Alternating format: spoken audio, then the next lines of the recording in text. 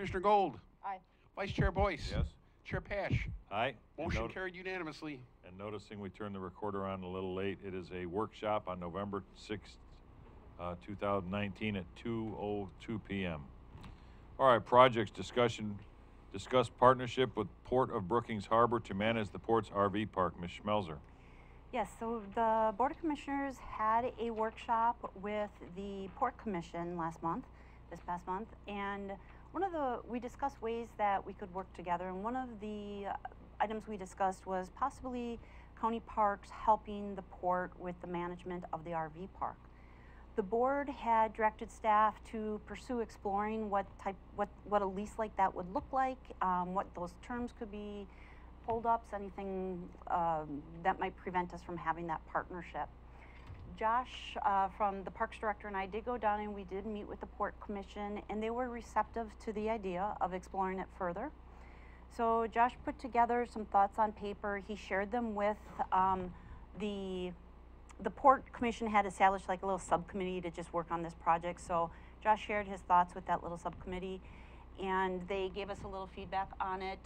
Josh did put together just some ideas that he did give us for the packet, the meeting packet, and he is here to provide a little PowerPoint on the proposal. And then we do have members of the Port subcommittee here to discuss the proposal with us, to see if maybe we can get a little further on an agreement and come to some terms that both parties would be willing to accept. Josh, would you like to go ahead? Josh Hopkins, Curry County Parks Director. Just give me 1 second here. Oh, you need that. I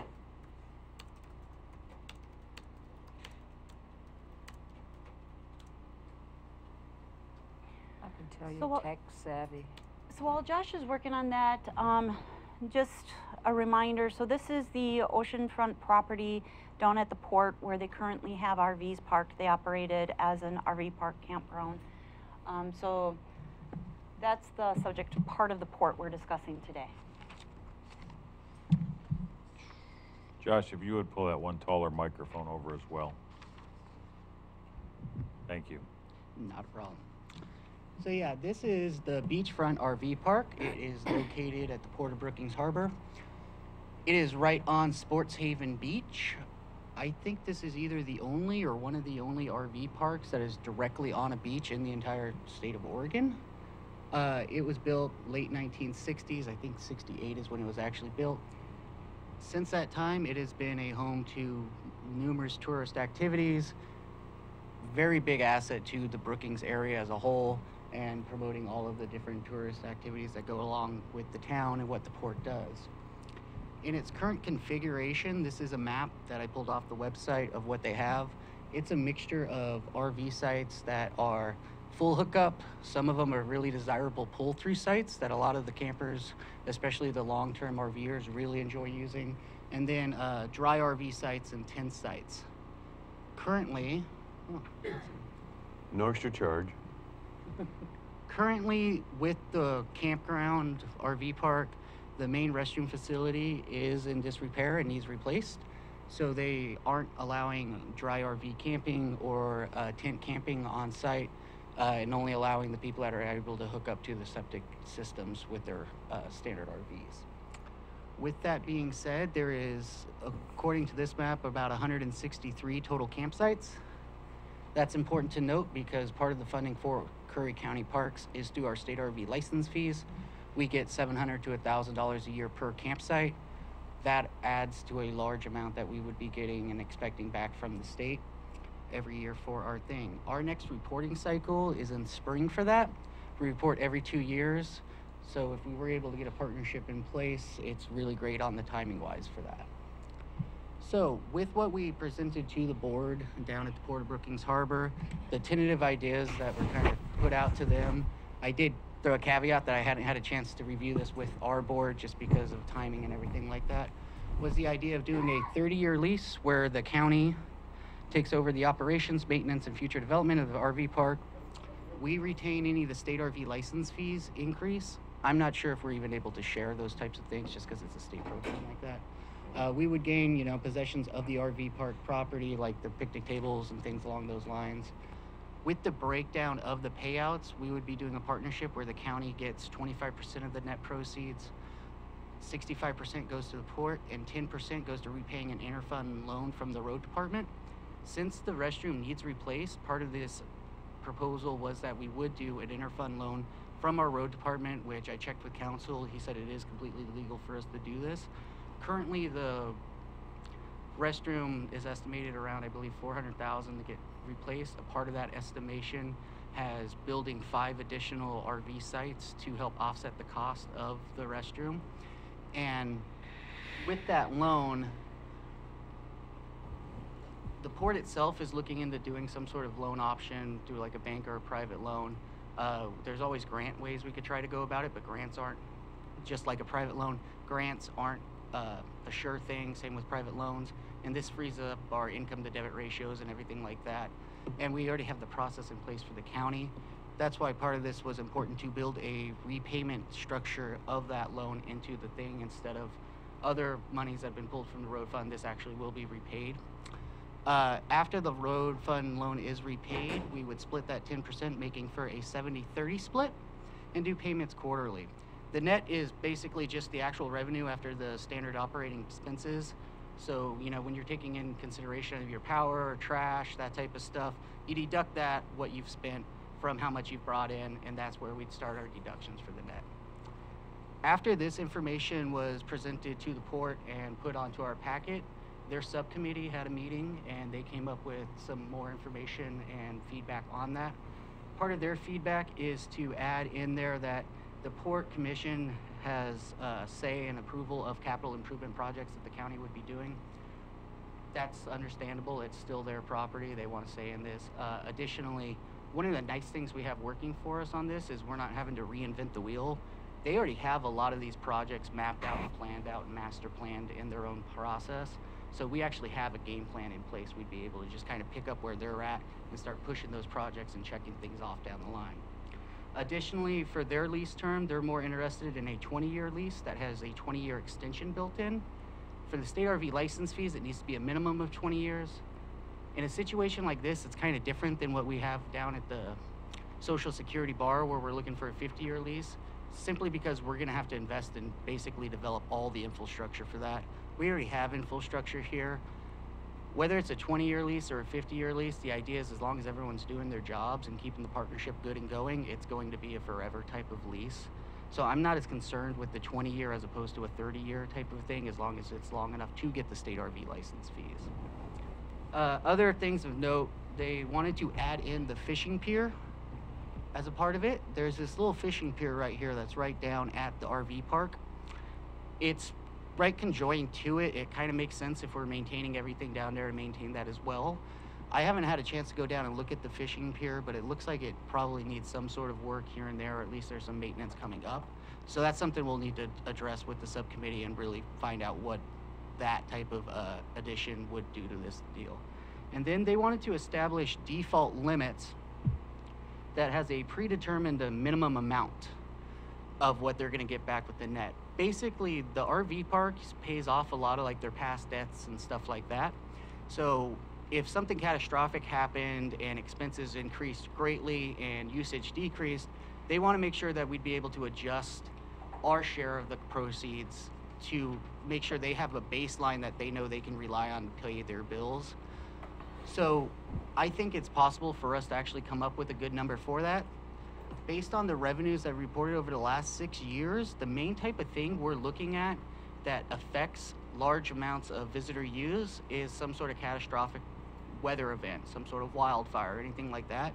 If you look at the profits that they had in the 17-18 year of $574,000 during the Checo bar fire, it didn't hurt them as bad as you would imagine it would having that going on. I'm sure the 2011 tsunami probably caused port damage and a lot of stuff like that, but there's really not a lot we can control when it comes to those things. But looking at the 6-year average of this, I think we should be able to come up with some sort of agreeable minimum amount depending on what they need to make sure that they're able to continue to pay their bills and function the way they need to function. So with the 6-year average of the last revenues, and breaking it down, the net average revenue that they've had over the last 6 years is about 379,000, a little bit more than that.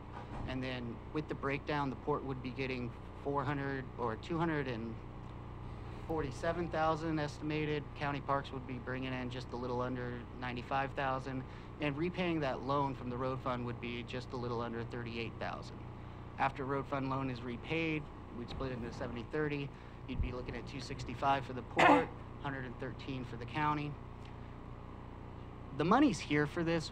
One of the nice things for this proposal and this project that we don't have at other things like with Elk River is we have past financials to look at. So we know that even if we're only able to maintain it to where we're keeping up with the historical average, that's still a decent amount of money for everyone to walk home with and keep being able to pay their bills.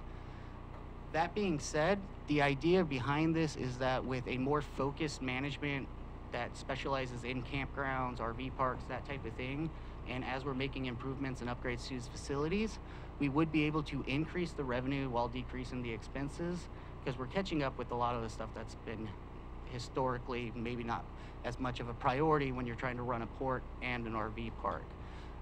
It is important to note that this isn't a situation where the county is coming in and taking over a broken system. Part of the reason these fees are kind of looking at a 25% to 30% match is because as it stands, the port management of this RV park is good enough to turn a profit for it.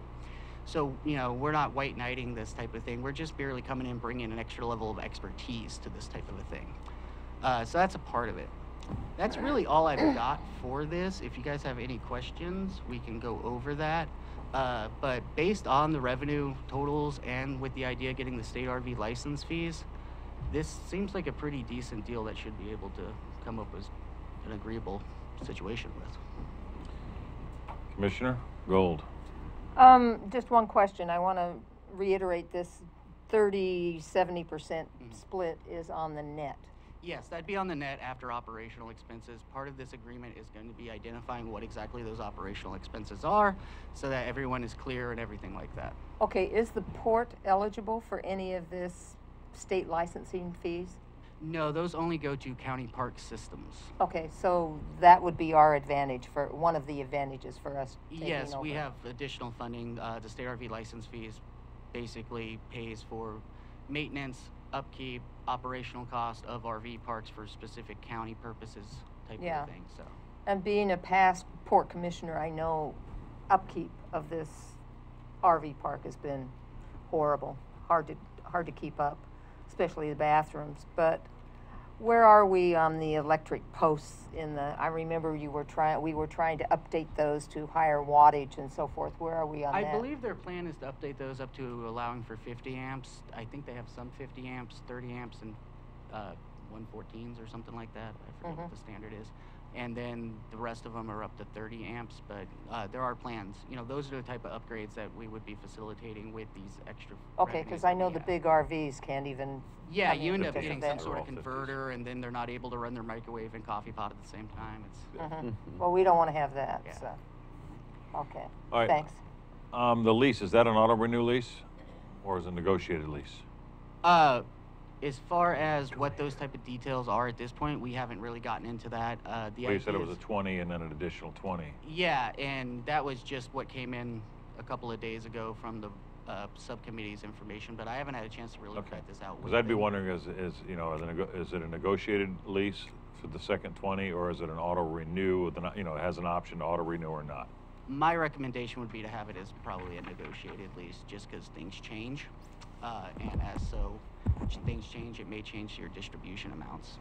On your picture of the pier down there, the fishing pier that you showed, you mentioned that there may be some maintenance. Is there anyone here from the port that could maybe fill us in a little bit more on what the maintenance on that is expected?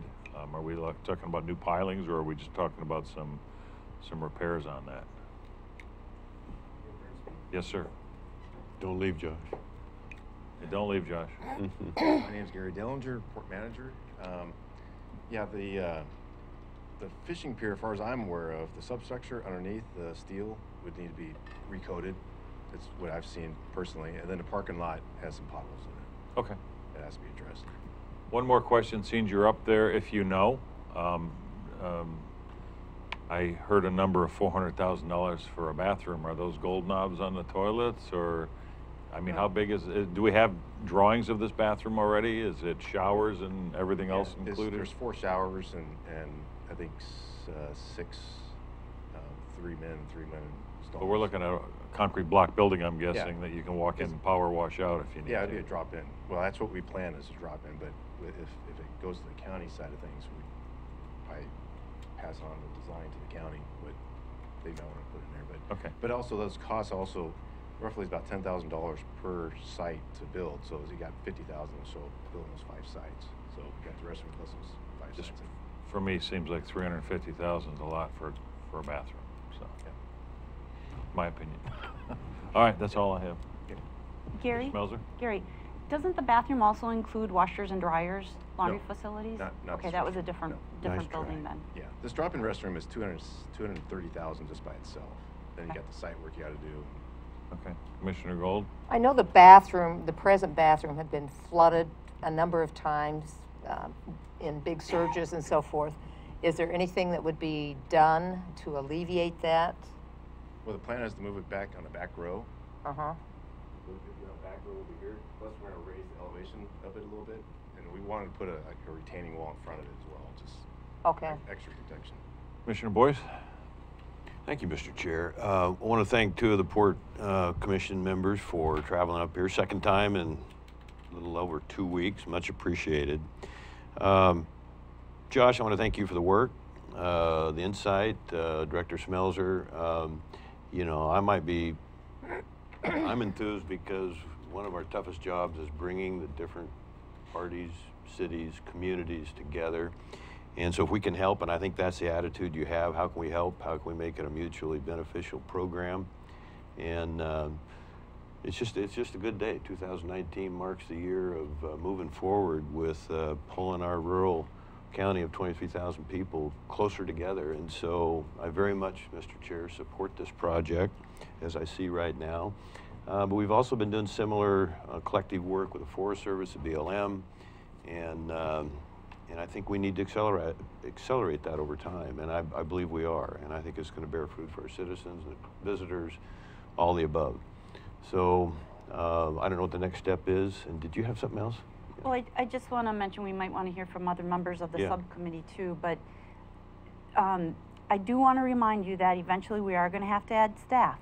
As we take on more campgrounds, we're going to have to increase the staff in that department. So, you know, it's not that a pure profit, you know, that you see up there. We are going to have to account for some staff needs, especially if we take over Social Security Bar or if we have anything to do with McVeigh Park. Eventually, Josh cannot do it all himself. You So can't let's split just- into 2 people? So let's just keep that in mind. The other thing is, I know I have heard a concern about the split, that the county wasn't getting a high enough percentage. But as Josh had said, keep in mind it's their property. They have the infrastructure in there. They've already done the marketing. They've already established the business. We are basically coming in to manage it, so to speak, and clean up some things that needed addressing. Josh, I want to echo Commissioner Boice and thank you for your work on this. I know you've kind of really sped this along, and I want to thank the Port for working with us on this as well. One more question I have, because you're the finger on the pulse of that. In the county, do you think, I mean, there comes a point where we're going to reach a saturation point in tourism, and I'm hoping we're growing tourism here, and I'm hoping economic development is going to continue to push that, but we're not at risk, in your opinion, of saturation of tourism where another campground may suffer because we're going to open up this many more spaces? No, I wouldn't think that we could build a whole nother RV park down in the greater Brookings area, and it's not going to have that big of effect on some of these campgrounds already there, just because we have such a need. Slam and Salmon Derby, perfect example. Every hotel room was booked, and that wasn't even like a peak tourist season. So we've got the numbers of people coming here to support multiple projects like this still. Well, this board relies on information, you Yeah. know, so that's why, you know, I wanted to ask you that. And I like something that Commissioner Boice said a while ago, mutually beneficial is good words. This will, I think, mutually benefit both the Port of Brookings Harbor and the county, and the services that we'll offer campers for the future, I think is great, so. So You have in another? your, in your memo information that you have there are 3 standard questions that we're just kind of looking for direction on. One was to make sure the board's okay with moving forward with this project.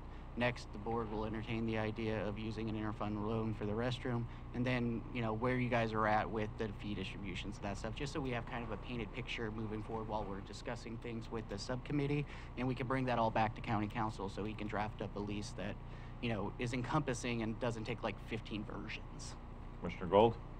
I really think it's a win-win proposition. I'm not bothered by the split simply because it's net instead of gross, so I'm good with it. I am, I think as well, you know, like you said, the infrastructure's there. The Port of Brookings Harbor has bore the burden of that, so I'm fine with the split. My larger concern would be, you know, the restrooms and making sure that those contracts all go out to fair bid so that whoever is hired, you know, we're gonna get the best bang for the county's dollar. As far as the negotiation and all that, I just applaud you all for working together and moving this forward so quickly. Commissioner Boice? A couple things real quick.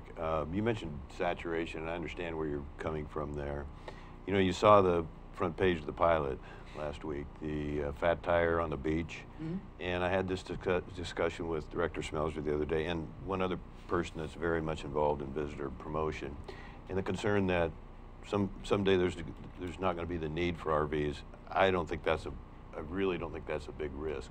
But with the diversity that we can offer the travelers that use Curry County for a destination, i.e. the bicycle on the beach, those folks are affluent, and they're coming here for a variety of reasons, and all of this helps us be better set up to accommodate them. So the other question I had real quick, have you had a chance yet to look at the terms of the road fund reserve repayment? Have you thought much about that? Yeah, I looked at the process that the board designed for that, and I believe this process would be a little bit different because this would be an inter-fund loan. County council could weigh in more on that. So the program you're speaking about, Commissioner, is when we're borrowing money to a special district. That would not be the case in this situation. What it would just be basically department to department. So it would be from road department to parks department. Josh did discuss this with the roadmaster, and he understood that, you know, there'd be a repayment on it, so it's not that it would be a gift or free money. Is that correct? That is correct, but since you brought up, you know, the roadmaster for various reasons, not in support of any sort of loan that goes out against the road fund, I'll just throw that out there because. Commissioner Gold? Is he going to charge interest? I would assume there's interest involved in Okay, it. I would think there should be. That was the main part of my question. Yes, We understand the terms. Thank you, Mr. Chair. But I agree with Ms. Schmelzer on this, as probably council. You know, this is something that the board controls. Where a district, when you loan money to a district, their board takes over control of. This is something that would this board could maintain control of. So it's just an interdepartmental loan. But I fully think, you know, at a minimum, but the road fund is making basically 2.5% annually right now, so it would have to be in excess of that for it to make it worthwhile. So That's all details. to Okay, work out great. as we go. anything else? So let's, do members of the subcommittee have anything to add?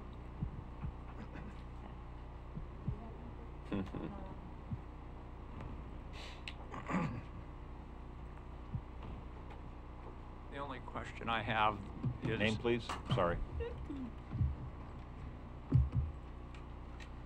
For the record. Ken Range, Port Commissioner. The only question I have is there's going to be a transition period. It isn't going to just switch over one day we're there and the management and the next day you are. So we haven't addressed that. I think before we have another subcommittee meeting, that should get addressed in some manner. And then how are you going to handle reservations? So those are the only 2 items that I have. The rest of it we'll be discussing. Thank you. Schmelzers. Obviously, there's going to be a part to where meeting with them down at the port to find out what their current operational means are for these campgrounds. Again, we've sped this from, you know, I think it was the 16th of October to today that this has been going on, and we haven't had a chance to really sit down with the port and find out what their operational standards and everything that they do at the campground are. So part of this process moving forward is to identify what, you know, that type of transition period is going to look like, when the county's going to take over, what type of things that we have in place that are kind of similar processes between what we're currently running with our other campgrounds and what they're doing, and what kind of changes that, you know, we'll bring over. As far as handling online reservations or anything like that, we do have our own online reservation system. I've looked up your guys' system that you're currently using. It's similar to an extent. With our online reservation system, it would increase what we pay by, I think, $90 a year to add another campground to it. Additionally, our payment processor that we use for that system allows us to add another whole account to that. So I've already looked into that. So when we're looking at doing this transition over, it might be a thing depending on the time of year, because I know they do 6 months in advance reservations. So if they're already starting to book for July and stuff like that, we may keep and use their current system for the first year and then plan that transition later on. Just kind of seems there's that whole mechanical working of it that we need to figure out as we go through this process. We just haven't had a chance to yet. Well, I know that if someone logs into Port of Brookings Harbor campsite reservation line, that you can slave your URL directly to them. So when they click on their button, it actually goes to your button. Yeah. And so I know those kind of things that can be done easily. Yeah, and that's as simple as, you know, one of the nice things is they have all sorts of information about their RV park all written up. When I talked to our reservation company about possibly adding them, the general thought was, oh yeah, we could do it in a day because we have the information. They just copy it over and everything like that, and it just gets integrated into what we already use. And, you know, their click here for reservation button just turns into the URL for our reservation. So I would just urge, you know, I believe this board is open to what is comfortable for the committee down there, as well as the board for Brookings Harbor Port. So, you know, I think you have, from what I gather here, our full support on how you would like to move forward with this as expeditiously or not. You know, just let us know, and we'll try and accommodate you. So, thank you. Gary, the port does originally, Josh and I were going to come back next week for a meeting. I think it was next week or the week after. I think it's the 19th. Was it Tuesday? Do you want us to come down before then to discuss it, or wait until then and come back to discuss it? I'll let you know. Okay. Let me talk to some of my commissioners and find out what they want to do.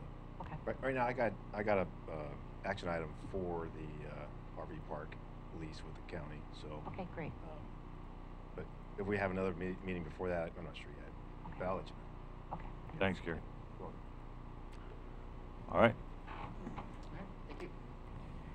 2:30 on the dot. All right, next we have B, which should be opioid and addictions, Curry County cultural impacts. Commissioner Boice. Thank you, Mr. Chair. We have a very distinguished group here today, and, you know, if I may, I want to mention an incident that happened Monday morning, and that was a family of 9 that were killed and ultimately burned just 75 miles southeast of the southeast corner of Arizona in the Sonora province of Mexico. And I think it ties into the discussion we're going to have today, how close that is to America. And there's a lot of facts that still obviously need to come out, to what extent the drug cartels were involved, but it was an absolute massacre, and I'm still processing it, and I don't know anybody that was involved. But I would, subject to your approval, Mr. Chair, like to have a moment of silence. This was 3 mothers and 6 children. The 2 youngest were twins. and just died a horrible death. And they're almost positive they'll prove that it was in relation to two competing cartel groups. So if we could have that moment of silence, Mr. Chair.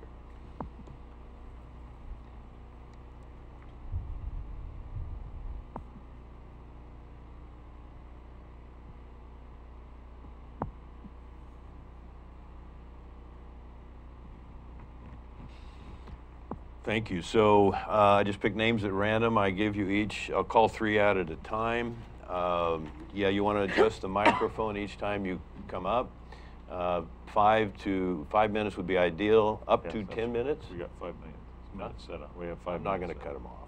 I mean, they've all been working hard to get here, so I don't know why we're just going to do 5 minutes. But everybody showed, and everybody's interested, and this is very important to the public.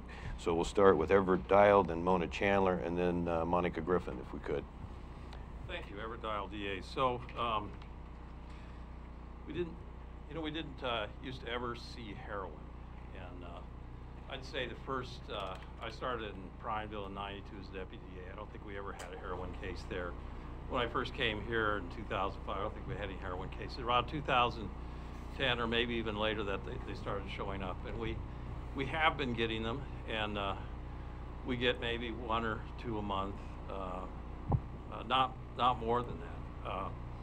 And as far as opiate pills, prescription pills, we see that often. We see that in cases where they're somewhat related. We had one case in Brookings where one person had a prescription for opium pills, and he went to his friend's trailer, and the guy in the trailer ended up hitting him. He went there to steal that fellow's opium pills, and that fellow ended up hitting him with a rock and stealing his Oxycontin pills. And so we see that. We had a case where a fellow was in jail, had a very high prescription of opium pills, and he was vomiting them back up to sell them to the other prisoners. That was before Sheriff Ward's time. But anyways, as sheriff, that is.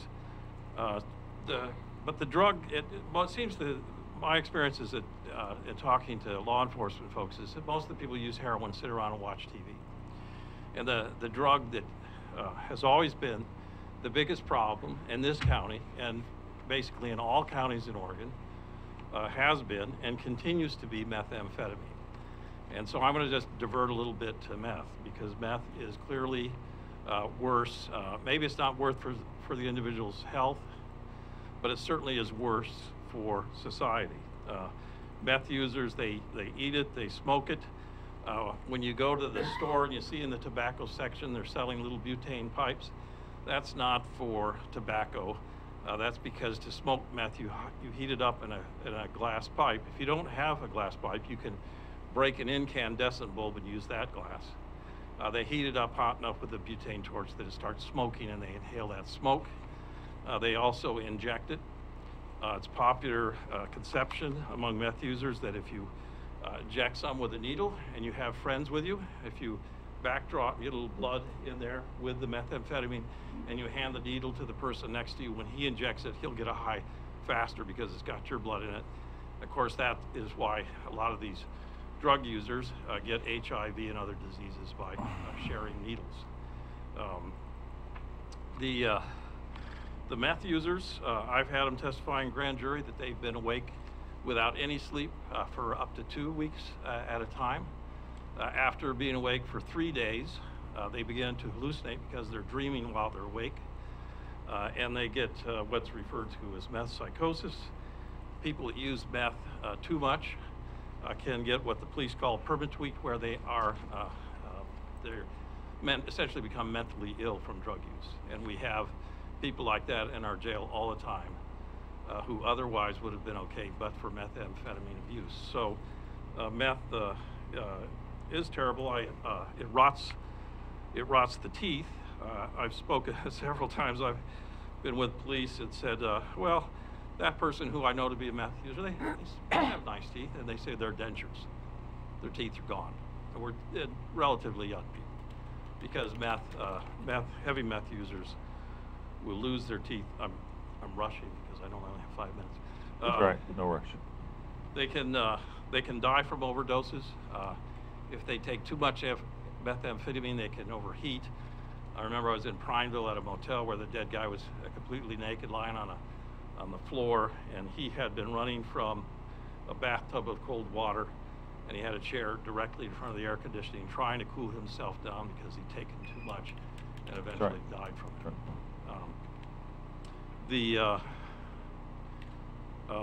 But the other thing about meth users is they commit crimes.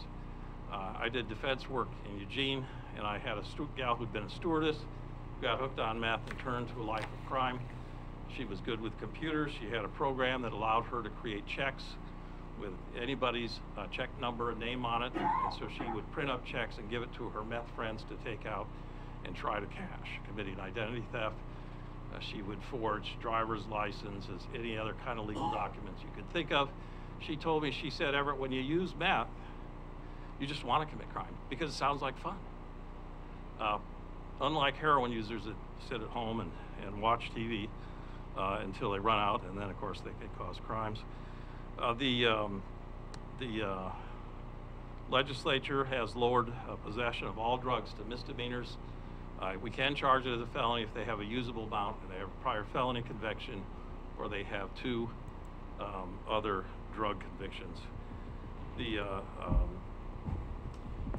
I've heard that that's caused defense attorneys to tell their clients not to go to drug court because all you're going to get is a misdemeanor conviction now. So drug court attendance is down. At least that's my understanding. We don't have drug court here. I'm not sure we would get very far if we tried.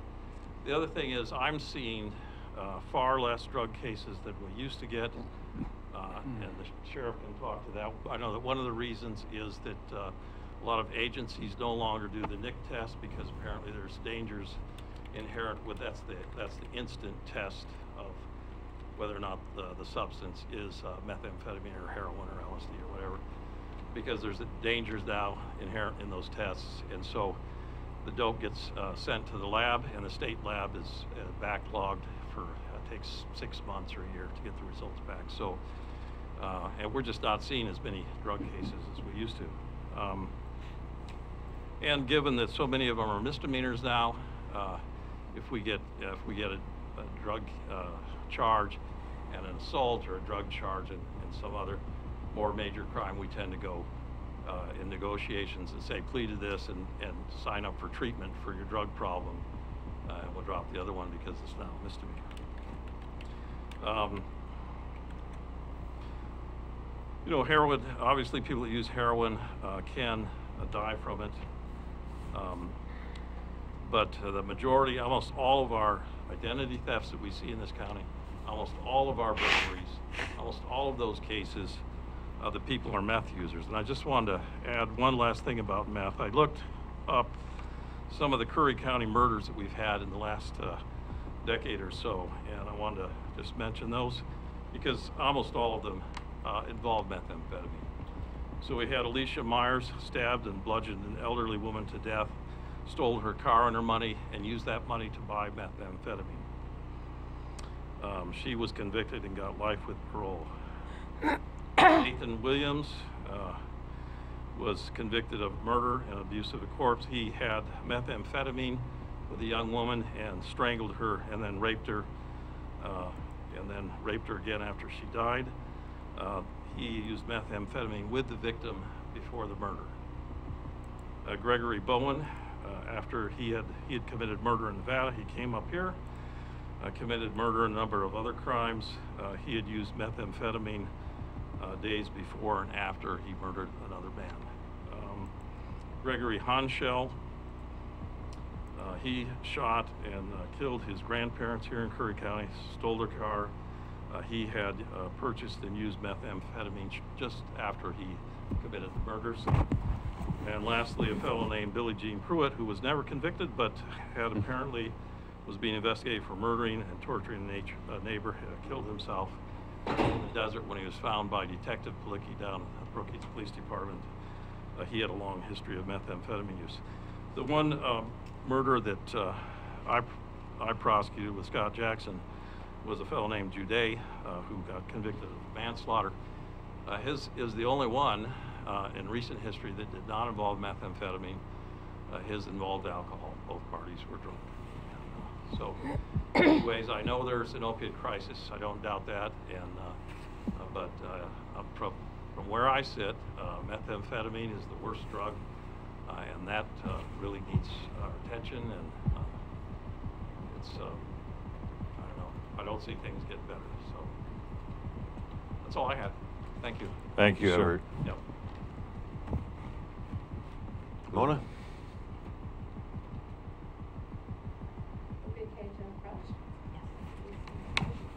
You've been in a lot of courtrooms. Thank you. Permission to approach. Thank you.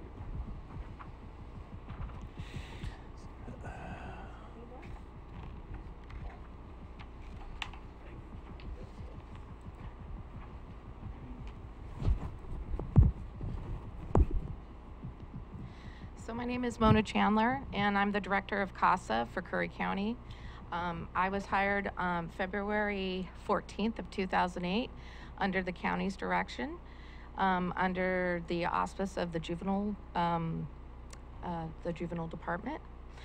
And at that time, under the juvenile court, or under the juvenile department, I served there for 3 years, and then on the 4th year, I transferred my program under the Douglas County CASA program. So I am now currently housed for the last almost 7 years under the Douglas County CASA program. I am going to speak on the behalf and piggyback off of Mr. Dial, because the majority of the children that come into care in our county is based off of methamphetamine. Last year, we had 112 children in this county that was in foster care for at least 1 day. 112. When I started in 2008, there was 75 children in care and 3 advocates. I currently, to this date, have 23 advocates and serving half of the children that are in foster care currently right now, which is about 70 children. But I want to go back to the 112 that was in care last year for 2018. That is the highest I have ever seen it. We only have 3,100 children in our county. So you kind of figure out the math on that, because that's a lot of kids in care in a very small county. The majority of the petitions that are drawn on the methamphetamine use against the parents are based due to neglect and some physical abuse, but the neglect is the highest. And when I talk about the neglect, I talk about medical neglect, I talk about dental neglect, I talk about food deprivation that these children endure because there's no food in the home. They are exposed to criminals that come into their homes, so they're put at risk. So the children that are brought into care are then removed from their homes. They're placed either in community foster care or they're placed in family foster care. And when I mean community foster care, that could either be a foster family that is within our county. It could also mean that they're placed inside a facility that is outside of our county because we have no resources for these children to go. So normally they are either shipped to Coos Bay at Baloney Ranch, or that we try to find, DHS, Child Welfare tries to find other placements within the Coos or outlining areas to place these children.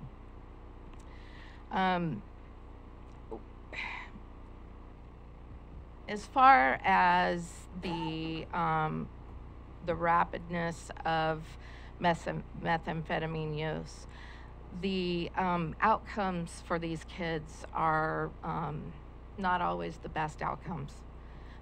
We had several children last year that were born meth exposed in utero, And I can think of one particular case who the child was methamphetamine was used during the birth, after the birth, and during the birth, prior to the birth.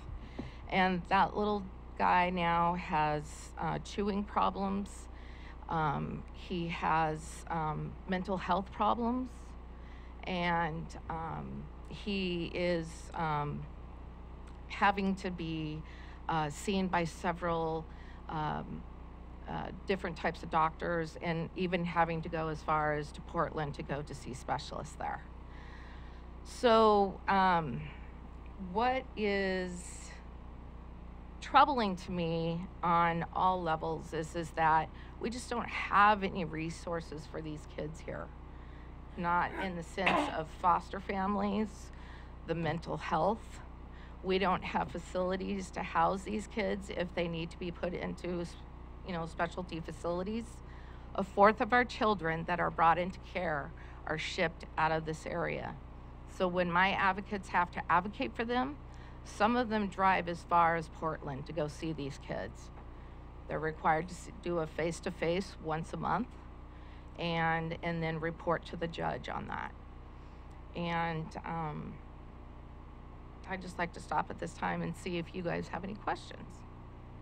Might do questions at the end if there's time, Mr. Chair, unless you have questions now. No, I have not. Okay. So I think what some of the struggles that we have as well is funding. As you can see on the back, the challenge is that our expenses and then versus our revenue, 56% of my revenue comes from the county, from the community. And there's only me and one other full-time person. I do all the fundraising, all of it. And now in 2020, I'm having to do at least 4 to 5 fundraisers instead of my one that I normally do. So 25% come from my grants, and then 16% come from the government. So I would ask that you guys come talk to me a little bit more about the need of CASA, where we're at, where we're going, and then go to your legislators and your resources legislatively, because we need the support. I mean, the work we do is like none other. It's very finite. There is no other program like CASA. So we support children when they come into care, and we stay with the child through the life of the case, which could be up to 22 months. So it's not only that, we're involved with their schooling, their health, their additional services that they are needing to make sure that those don't fall through the gaps, dealing with child welfare and the courts, because the system is very hard to maneuver through. So we're that one continual voice for the child in court, and I think that's about it. All right, Thank you very much. Mr. Griffith?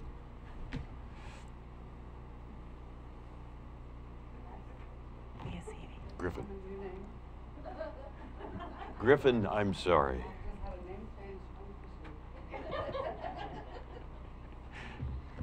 So, thank you. My name is Melanie Caldera. I'm with Oasis Shelter Home.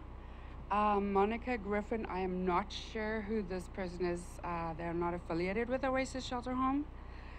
Also, I represent Leah Seavey. She is out of town and asked me to represent her. I am the advocacy supervisor for Oasis. I've been with Oasis for almost 5 or 6 years.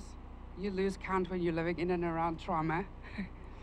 So what I'd like to speak to when it comes to drugs, specific to Oasis Shelter Home and the demographic of our community that we serve, is that we have noticed that being a Oasis advocacy and shelter program, we are working with domestic violence, sexual assault, human trafficking, all forms of interpersonal violence. And when we have clients coming into the shelter or into outreach services, we are not just servicing clients for symptoms or reaction or emergencies to domestic violence and to sexual assaults and trafficking. We are servicing them for detoxing from drug addiction, from drug use.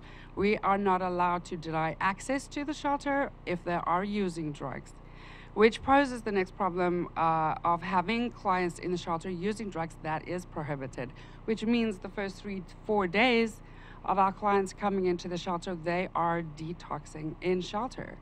There's no counseling for them available, drug and alcohol counseling, unless they go through Department of Human Services, Child Welfare, any form of Curry Community Health referral process.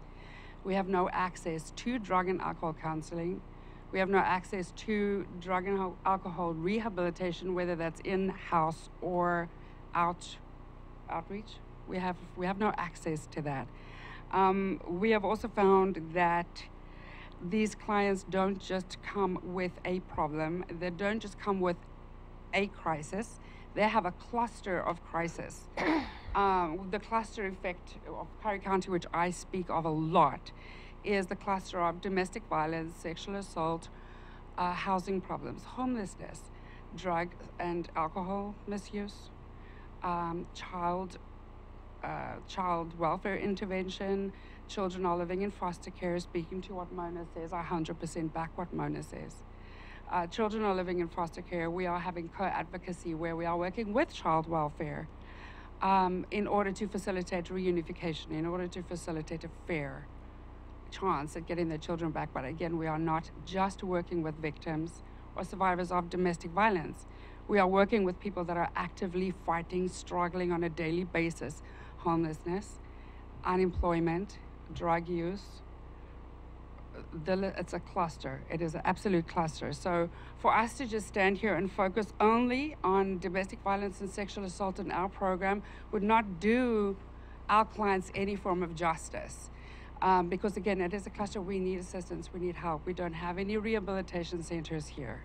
We don't have a person we can pick up the phone and say, we have a client in shelter that really needs a conversation with you. She needs to understand how to detox. She needs to understand what programs she can go to for help. We have got the domestic violence, sexual assault, human trafficking part covered. They get a very solid community partner wraparound for that problem, but we are not able to help them with the drug addiction problem, with the drug substance use problem. And you know, the sheriff department too has responded to the shelter environment where we have clients in shelter with drugs in shelter. We have the interaction between clients that have been clean for 2, 3, 4 months and clients that are coming in that are only going to start detoxing now. So we have a whole bunch of trauma that's going on there, triggering that's going on there. So do you see the cluster that I'm talking to right now? It is not just domestic violence that Oasis Advocacy and Shelter services. We are really servicing all of it. We're trying to figure out homelessness. We're trying to figure out substance misuse. We're trying to figure out alcohol misuse. Where do we send them? How do we go about this? We are sitting with advocacy privilege, which means we are not reporters. We cannot just go to a community partner and say, hey, I need this person, you know, I want to report to child welfare that this person is using substances while they have a child in order to get them referred to drug and alcohol programs.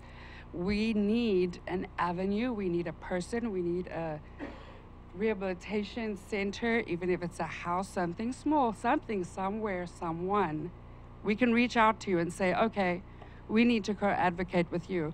Most partners here would recognize that we do actively co-advocate with them. We do a cluster wraparound for all of our clients. And the one person that has been missing, the one presence that has been missing with the cluster wraparound, the wraparound services we're providing every individual that comes across our board is missing. Substance use, counseling, substance use, rehabilitation.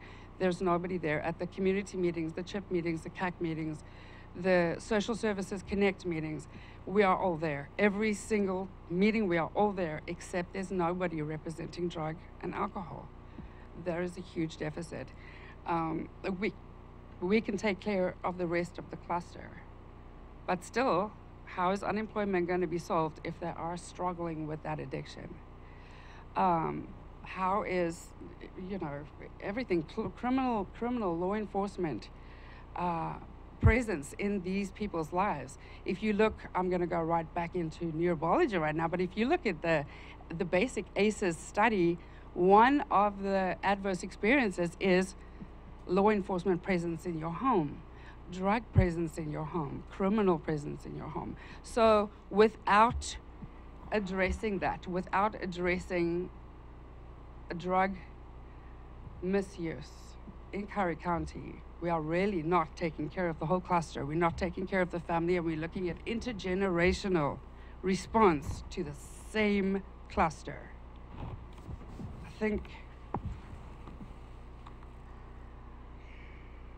think many will agree with me. It's an intergenerational response. Where we were responding to families, we're now responding to their children for the same problems. And this is something that needs to be addressed. Methamphetamines is Curry County's nightmare right now. It is ours too. Oasis Advocacy and Shelter, it is a nightmare. And without our community partners, I don't know what we'd do. Methamphetamines, it's an absolute nightmare. We need help in Curry County with this.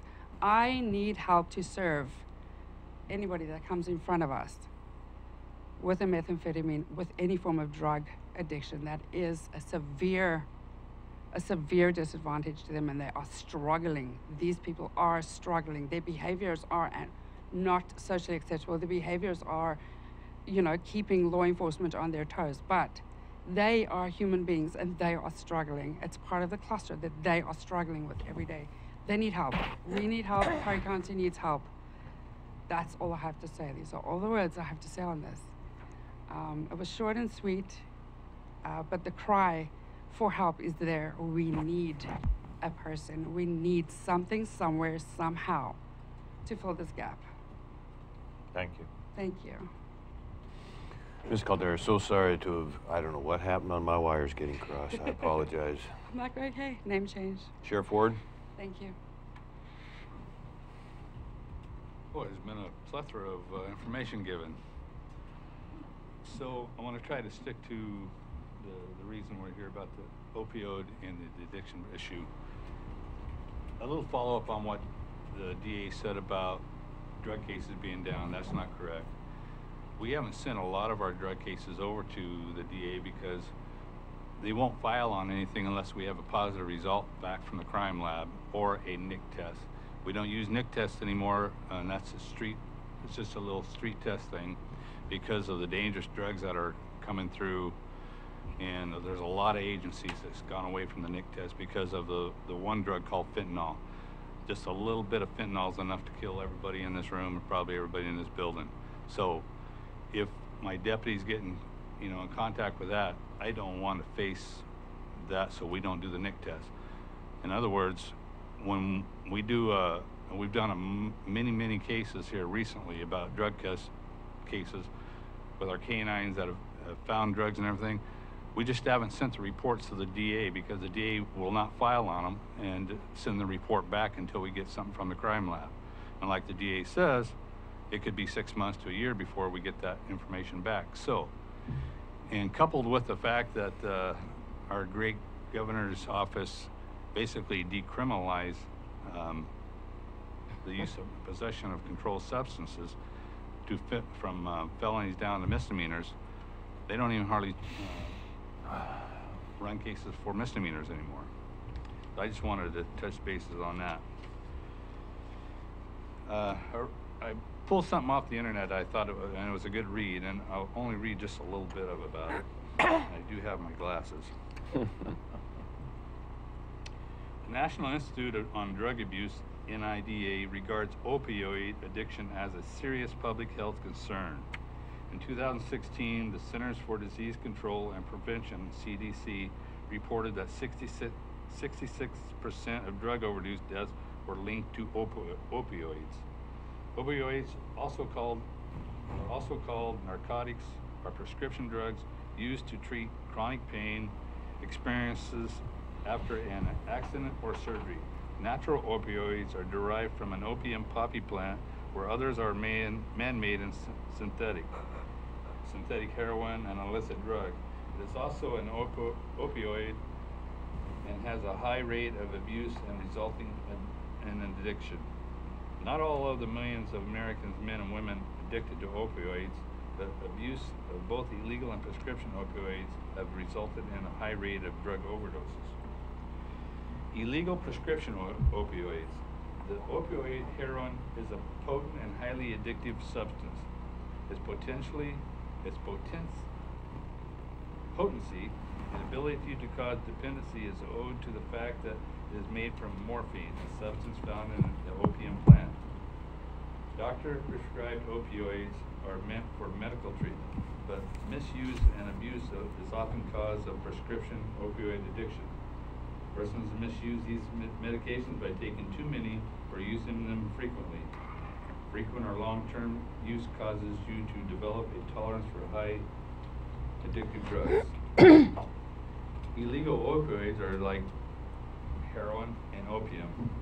When you got your prescription opioids are like codeine, morphine, fentanyl, oxycodone, hydrocodone, tramadol, and oxymorphone. All those things are, considered possession of controlled substance. And in order to be in possession of a controlled substance, they're not yours, or it's an illegal substance. Most of what we're talking about is like the prescription drugs. We find a lot of people that either steal them or they have a prescription. They claim that they've been stolen, so the doctor and they have to have a police report before the doctor will give them some more. So they get more and they sell, and then they get traded for other drugs or other property, stolen property, and it's just a big cycle. Possession of a controlled substance is abbreviated as PCS and can informally be referred to as drug possession. Possession of a controlled substance in Oregon without a valid prescription or other medical legal authorization is punishable as a felony. It was until they decriminalized it. And like the DA says, if you have a prior felony conviction or more than user amount, and it's your second offense, they can charge it as a felony. The government need not prove that the actual possession, but can provide their case by what is called constructive possession, meaning legal fiction or presumption that an individual has actual control over the controlled substance without necessarily having physical control over it. It is unlawful for any person to manufacture or deliver a controlled substance. Any person who violates this subsection, as with respect to, is a controlled substance is a Schedule I, is a Class A felony. Controlled substance in a Schedule II is a Class B felony. A controlled substance in Schedule III is guilty of a Class C felony. Controlled substance in a Schedule IV is a Class B misdemeanor, and a controlled substance in a Schedule V is a Class C misdemeanor. But like I said, with it being decriminalized, we don't have a lot of teeth. And I don't know if you guys were watching the news last night. I was watching where, I think it was in Ohio, did the same thing, and they let out 400 people who were convicted of felony drug possession. Yep. They decriminalized it down to misdemeanor, and they all got out. And they're going to be doing more. And so if we don't have the teeth to do something like this, the problem's not going to go away. And yeah, we do see a lot more heroin problems in Curry County. Methamphetamine is the biggest problem, but heroin is on a steep rise. So that's about all I got for you. Thank you, sir. Thank you, Sheriff. Greg Gill, Connie Hunter, and then Beth Barker Hidalgo. Say your name and your occupation, if you would. Yeah, my name is Greg Gill. I'm the clinical supervisor for Curry Community Health.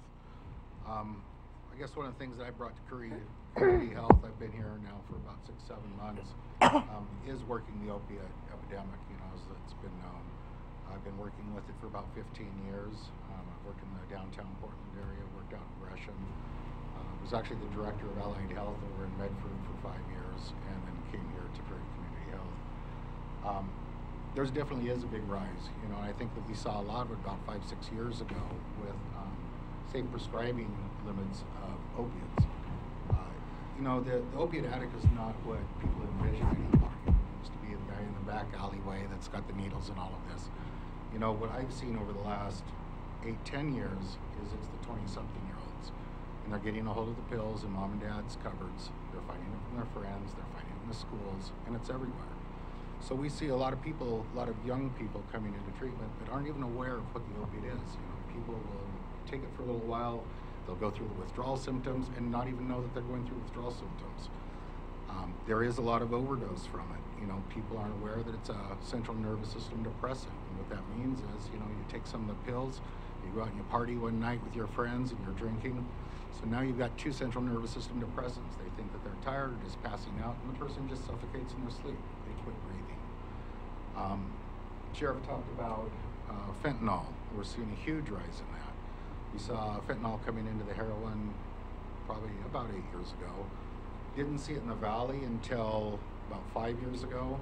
And I've talked to people here in Curry County that are seeing it in the heroin now. You know, fortunately or unfortunately, I don't know how you want to look at it, but they can smell it when they start cooking it down. They can smell the fentanyl in it. And I can't blame a sheriff that wouldn't want to, you know, touch the product in fear of, you know, dying from it, because it is a very potent thing. The opiate epidemic, you know, there's a lot of misconceptions out of that as well too. When I was the director over in the valley, you know, we dealt with 2 different medications there. We dealt with a Schedule II narcotic, which is methadone, and a Schedule III narcotic, which is Suboxone, buprenorphine. Buprenorphine is on the rise. It's a great medication. It has what's called a ceiling effect on it that a person cannot overdose. So safe prescribing, they say, is between 2 and 32 milligrams. Very few people ever go on 32 milligrams because of the ceiling effect of it. And people stabilize relatively quickly on it. It's a wonderful medication. We use it at Curry Community Health. I saw a gal one time come in just crying in tears, and I stopped and I go, "What's going on? What happened?" And she told me about taking 2 weeks worth of medication overnight, just trying to get that high off of it. It would last about 5 to 10 minutes. But the nice thing was that she was there and able to cry the next day about it. You know, she didn't die from it. Curry Community Health, since I've come here, we've really geared up, and we're really looking to help those people that are on the streets that are using the opiates, whether it's the pills, heroin that's out there. We've got a great medical director, Dr. Whipple. He has got his X-waiver now. We've got 2 nurse practitioners that will be getting their X-waiver soon, so we're really gearing up for that. Typical process of somebody coming into our care would be calling up, or, you know, a community partner getting in touch with us. We do a quick screening over the phone. We like to see them face to face, talk to them about their addiction, and then we'll do an assessment with them and get them in to see the doctor. Depending on their usage, you know, an IV user will try to get into treatment fairly quick. I had one gal, she was pregnant, a young gal that came in. We got her on the medication the same day. You know, we got her stable in no time, so the child had a chance too. The opiate epidemic is very real. Not to take away from the methamphetamine, absolutely, it's probably the worst thing here in the county, but I see enough of the opiates to raise some concern for sure in a community as small as what this is. I'm just here to do my part and whatever we can do at Curry Community Health. Thanks. Thank you. Thank you, Mr. Gill. I have a question, Greg, real quick. When Melanie was talking, she was talking about substance use representation is missing in the cluster. Does your organization partner with her, participate in that group? I know you're relatively new, but there is a couple community meetings that I haven't been able to make. We've been understaffed and really pushing hard to get people on staff. There is a meeting tomorrow that I'll be attending, and Boice will be there or not, but it's the luncheon that's going on at the hospital. So I do attend some of them when I'm able to, but we're always available. I'll give you a card before we leave here today. Pick up the phone. We can get people in. Okay, thank you. We're going to do questions after. Cluster lady. Don't want to get started.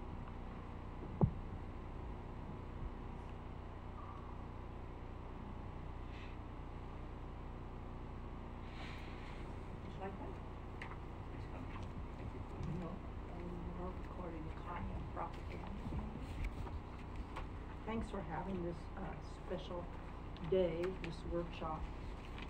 It's very important. Thank you,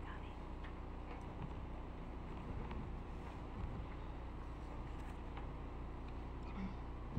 Microphone. Yeah, I don't poke myself in the eye with that one. I'm Connie Hunter, and I'm a proud resident of South Curry County. And I'm a person with lived experience. At least that was the title that they gave me when I applied to participate on the Oregon Opioid Taper Guidelines Task Force. The state of Oregon, that particular task force was particular to changing the guidelines and helping clinicians make better decisions and individual people with opioid issues to make better decisions. We are in the midst of a nationwide push to treat chronic pain and address out-of-control opioid prescribing. Many providers, including the Veterans Administration, were or are ill-prepared to address the resulting bad perfect storm from overprescribing opioids. The CDC recently published recommendations for the treatment of chronic pain, specifically highlighting behavioral treatment as an approach that should be tried even before opioids are prescribed. The State of Oregon Health Authority work in developing a number of opioid prescribing and taper guidelines came as we witnessed a devastating public health crisis that has ruined individual lives, destroyed families, and ripped through communities. Prescribers did not have the tools that they needed to arm themselves with the skills needed to offer clients evidence-based behavioral interventions to help them live healthy and productive lives. In an effort to change the conversation on pain management and improve patient safety, the Oregon Health Authority convened experts and community members from across the state to develop clinical guidelines on opioid prescribing and tapering. And that's the task force that I sat on. Statewide guidelines are now available for chronic pain, acute pain, dentists, and pregnant women. And on completion of the work of the Oregon Opioid Taper Guideline Task Force work, the new tapering guidelines will be published soon, probably before 2020. The resulting guidelines from the Opioid Taper Task Force supplement the opioid prescribing guidelines for chronic pain to help patients and providers approach opioid tapering with best practices in mind. I'm gonna try and scoot ahead a little bit, but it took us about 5 months to do that work. I was on a task force with people in mental health field, in the healthcare field, top administrators, amazing people, and I had lived experience. One of the reasons that I decided I really wanted to be on that task force, well, two of them. One had to do with my own experience and knowing that back in the day when they were, I was prescribed opioids for 10 years, the guidelines didn't exist and it was kind of a free-for-all. But also the VA decided in about February of last year to cut opioid prescriptions or pain medications for veterans in half. No tapering, no support, no choice in the matter, and no decision as to whether they should even be tapered to begin with. These automatic med cuts turned my cell phone into a crisis line. Pretty sure that the same thing occurred across the country, as I have over 2,000 veteran and family members' social media contacts, and many have reported this issue and horrible outcomes, including family members discussing recent suicides of their veteran family member tied to the egregious cuts in pain medications without tapering and guidelines that are meant to provide a way through the maze of changed brain chemistry of a prescribed side effect of chemical dependency. In other words, when you get a prescription for OxyContin, they didn't have informed consent. They would say, we're gonna give you this, it'll help you with your pain, and we'll figure out you know, how long you have to take this. They didn't say you're going to get a chemical dependency. And if you're on it for 10 years, it's going to change your brain chemistry. Well, that's the reality of it. The change in the brain that adds to the difficulty in tapering off medication, detoxing in increments, are of concern. The definition of substance use disorder. A substance use disorder, also known as drug use disorder, is a medical condition in which the use of one or more substances leads to clinically significant impairment or distress. And of course, previous guidelines or lack of guidelines were never trauma informed. And when it comes to veterans, any treatment should be trauma informed. These cuts that were done by the VA in response to previous over-medicating that the VA had done in the past. For example, and I'm going to use an example that hits close to home, because if I can put a face on it, I think it's more meaningful. And I'm going to talk about retired Navy Chief Leslie Sue McConaughey Piotrowski. I'm going to call her my cousin. My family, 3 veterans in Ohio, moved their families to Arizona together. And so the McConaughey family was one of those families. My father was a World War II veteran, and her father was Leslie, my cousin, her father was a Silver Star winner who in World War II was in the Army and relieved a concentration camp. So when she went into the Navy, it was a big deal because my dad was Navy. After serving in the U.S. Navy for 20 years and working at the Pentagon on 9/11, where she lost many friends and co-workers and narrowly escaped being injured herself, she was in a car accident and suffered a broken neck. Her resulting condition was a dangerous combination of PTSD and severe pain issues. The deadly cocktail of medications that she was prescribed, and an autopsy showed that Navy Chief Leslie had not taken more than her prescription. But she was labeled a chief's chief by the men and women who served with her and under her. Leslie provided me with information that my family needed when my nephew Kyle was killed in Iraq when she worked at the Pentagon. And she, at that time, served as a liaison between various branches of the services at the Pentagon. She went to bed one night and never woke up and left 2 teenage sons over prescribing kills. Because I had lived experience with 10 years of legally prescribed OxyContin pain management for a C5, C6 neck injury, which resulted in a surgical fusion, and the L5S1 discectomy, I applied to be on the task force and I was accepted. I did the call-in. The meetings were important. My lived experience had taken place, like I said, at a time when guidelines were all over the place. But through the process, the resulting guidelines provide a framework for clinicians and patients looking to develop their own taper plans. You're taking this much and you want to go off of that medication a little at a time and according to what your own needs are. But the patients looking to develop their own taper plans, as well as a starting point for dialogue between patient and provider. A patient's input matters.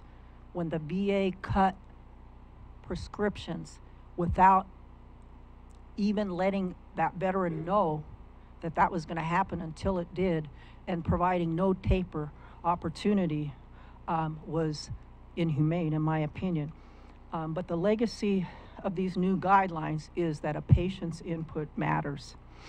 There are times while sitting on this task force, I wondered if I had been heard, if my suggestions were worthwhile. And I used to stew on that. I'd go spend 3 hours in the meeting and wonder, did they even hear me? I read between 2 and 4 hours per day to try and catch up on the technical information that was shared to help inform the task force efforts. The next draft of the guidelines would come out. We would have changes that reflected that I had been heard, that my own difficult experience and the experiences of my family and the local veterans community and across the country were heard.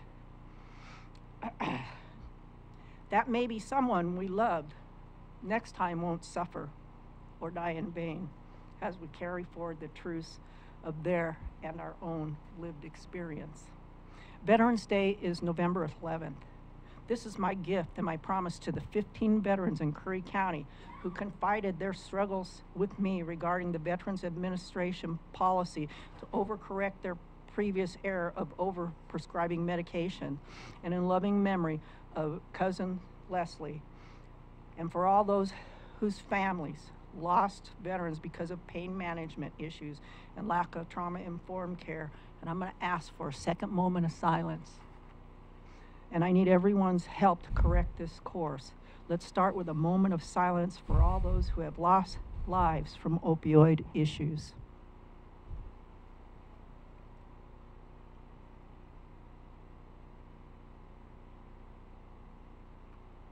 Thank you.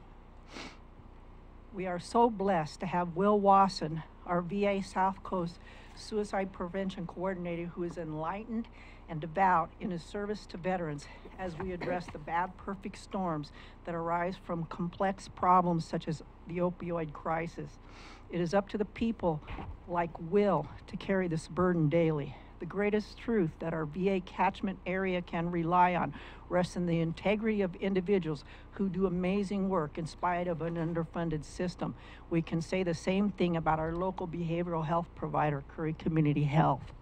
As Curry County Commissioner Boice can attest, as he was there when I made a request of Senator Wyden, as soon as those Oregon guidelines are published, that I will personally provide Senator Wyden a copy of those guidelines to present to the VA Secretary Wilkie. Commissioner Boice, will you help me with this effort? I already know the answer to that. In following the publication of those guidelines, that do not shame the person who needs pain management, but provides dignity and respect that an individual deserves, that the process of tapering only when needed and with the emphasis on the patient's timing while providing support is, thank you. I so appreciate you. Providing support that is customized for the individual. I'm asking each of you to be advocates regarding this. I know even before I asked this of Commissioner Chris Pash to advocate at NACO for the VA to adopt similar humane opioid tapering guidelines, that he's already on it. I know that. Beyond that, because of the number of veterans who are in Curry County and our South Catchment area, would the Curry County Board of Commissioners consider writing a letter of solidarity to the VA to let them know that these new guidelines are available and suggest adopting similar guidelines? I'm not going to go on much longer, but I can tell you the experience that I had being on that task force did me a huge favor. I remember distinctly that I was not only feeling empowered to help provide input, but also liberated because I was given information that relieved my own guilty feelings of the side effect of a faulty drug. Words such as drug addiction, which creates a drug addict, are really victim shaming. Back when I was prescribed Oxycontin, it was not with informed consent. No one told me I would receive pain relief and a chemical dependency. I have a number of attachments. I'm not going to get into too much more, but I encourage people to consider sitting on the Curry Community Health Behavioral Health Advisory Board, and then we need more volunteers and community stakeholders' participation in these quarterly meetings to provide direction and assessment of the work that they're doing. I do have applications for that opportunity if anybody is interested, and I have a full package of information to anybody in the audience that would like what I've shared today. Thank you for having me. Thank you. Thanks, Connie. Beth?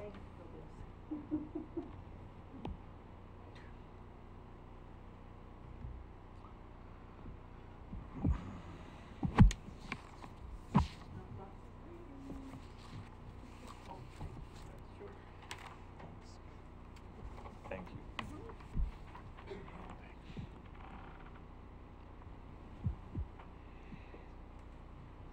So I'm Beth Barker Hidalgo, the director of the Curry Homeless Coalition.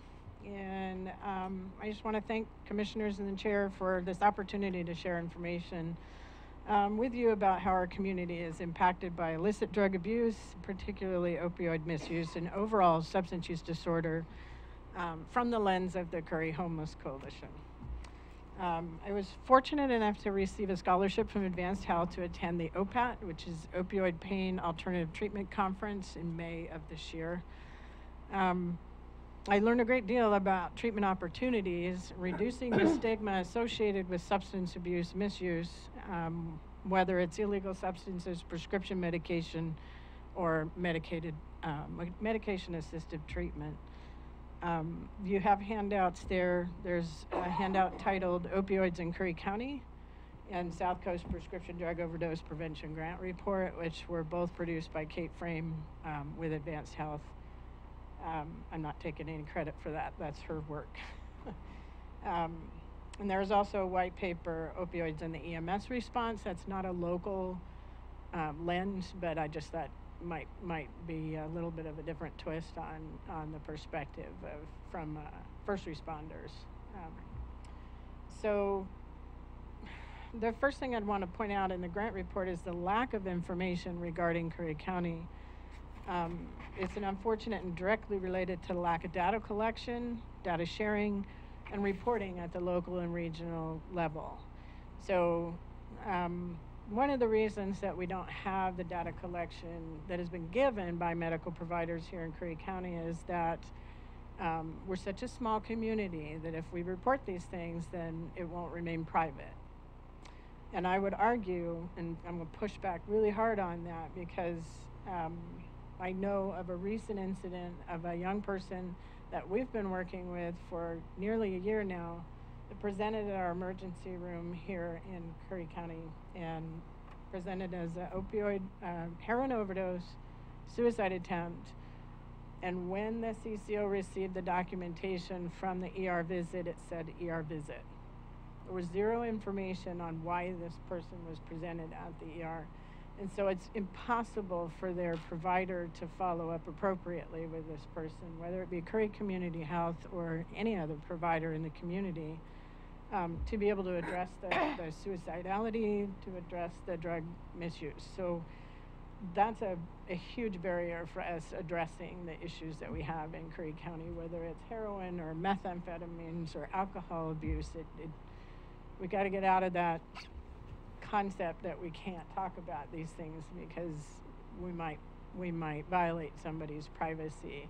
Meanwhile, we have people that are overdosing in our community, and so I think a better pathway for us would be to look into the Oregon Health Authority's recommendation, which is to work collaboratively at that local level, sit down and figure out how can we protect people's privacy and gather that important data and report it up to the state. Because if you go to the opioid dashboard right now that's maintained by Oregon Health Authority, it looks as though Curry County doesn't have a problem. And it's because of the lack of data. So if we don't have a problem, we can't go after the grant funding to produce the treatment centers, to support any kind of efforts that we might want to take on to address the issues. So first of all, we've got to collect and report the data. The report goes on to state that Curry overdose death and hospitalization rate data is suppressed. So again, that's just backing up what I was just saying.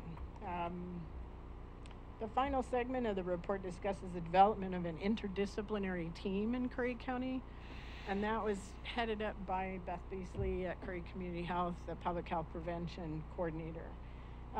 It involved the Brookings Alliance on Prevention.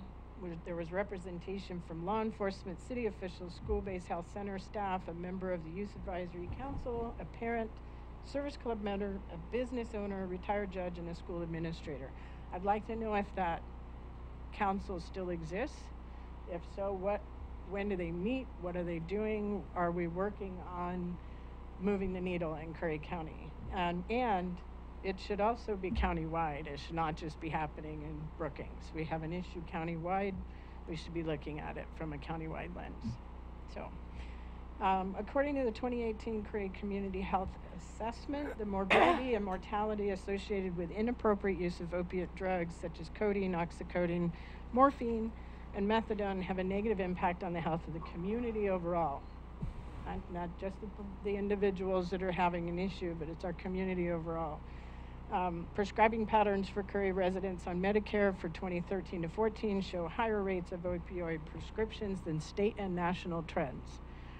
Among the youth, 25.5% of 11th graders in Curry County say that it would be either easy or very easy to get prescription drugs not prescribed to them in 2017's Healthy Teens survey. You know, we heard earlier about how kids can get a hold of medication, their parents, grandparents, friends.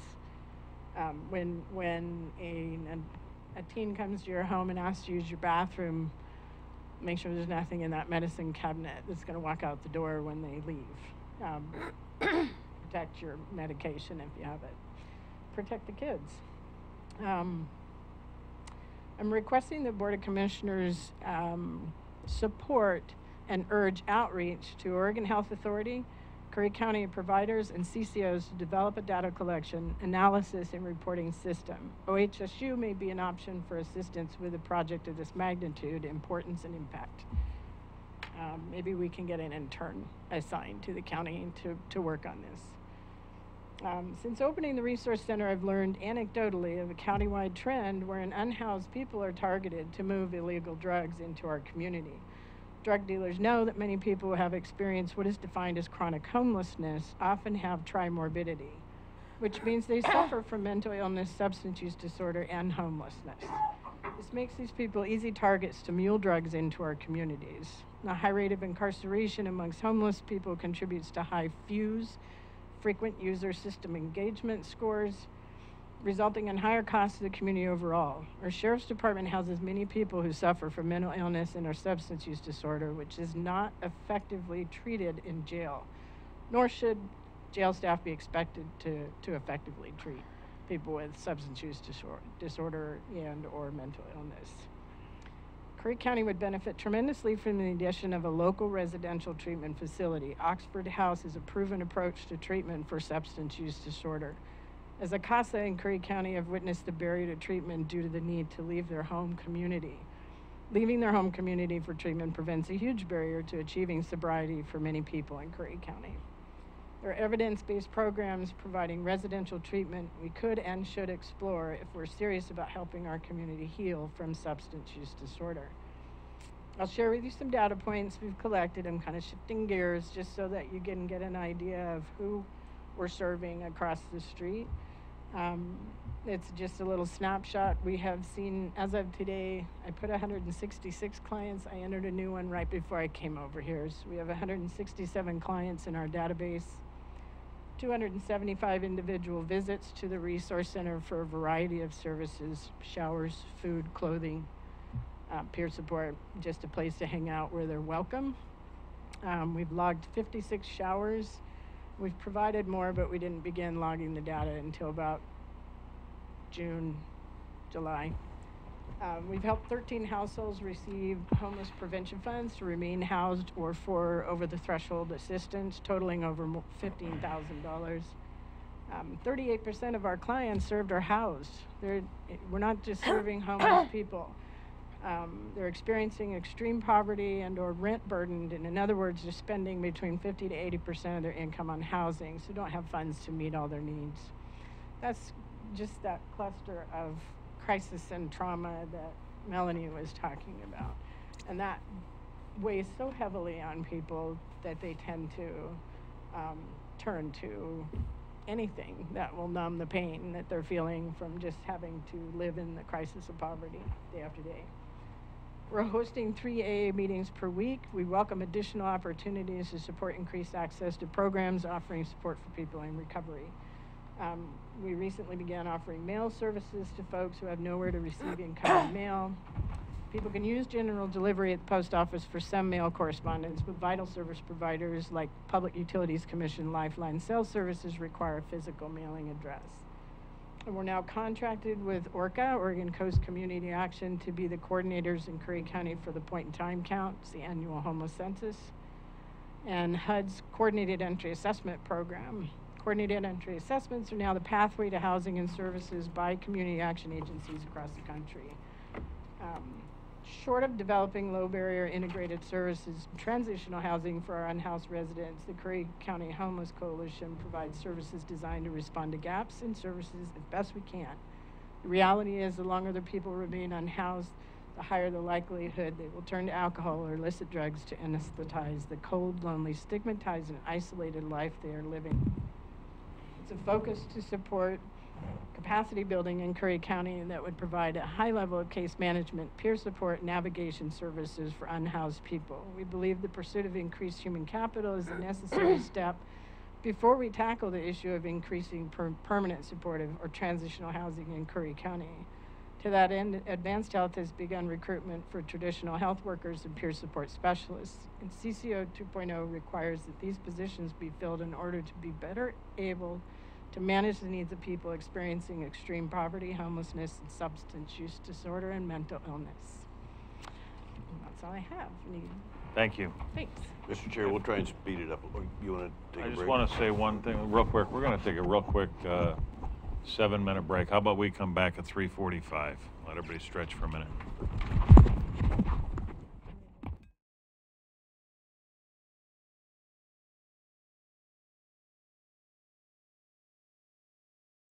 Big idea, and you need the right place to fine-tune it, build it, launch it.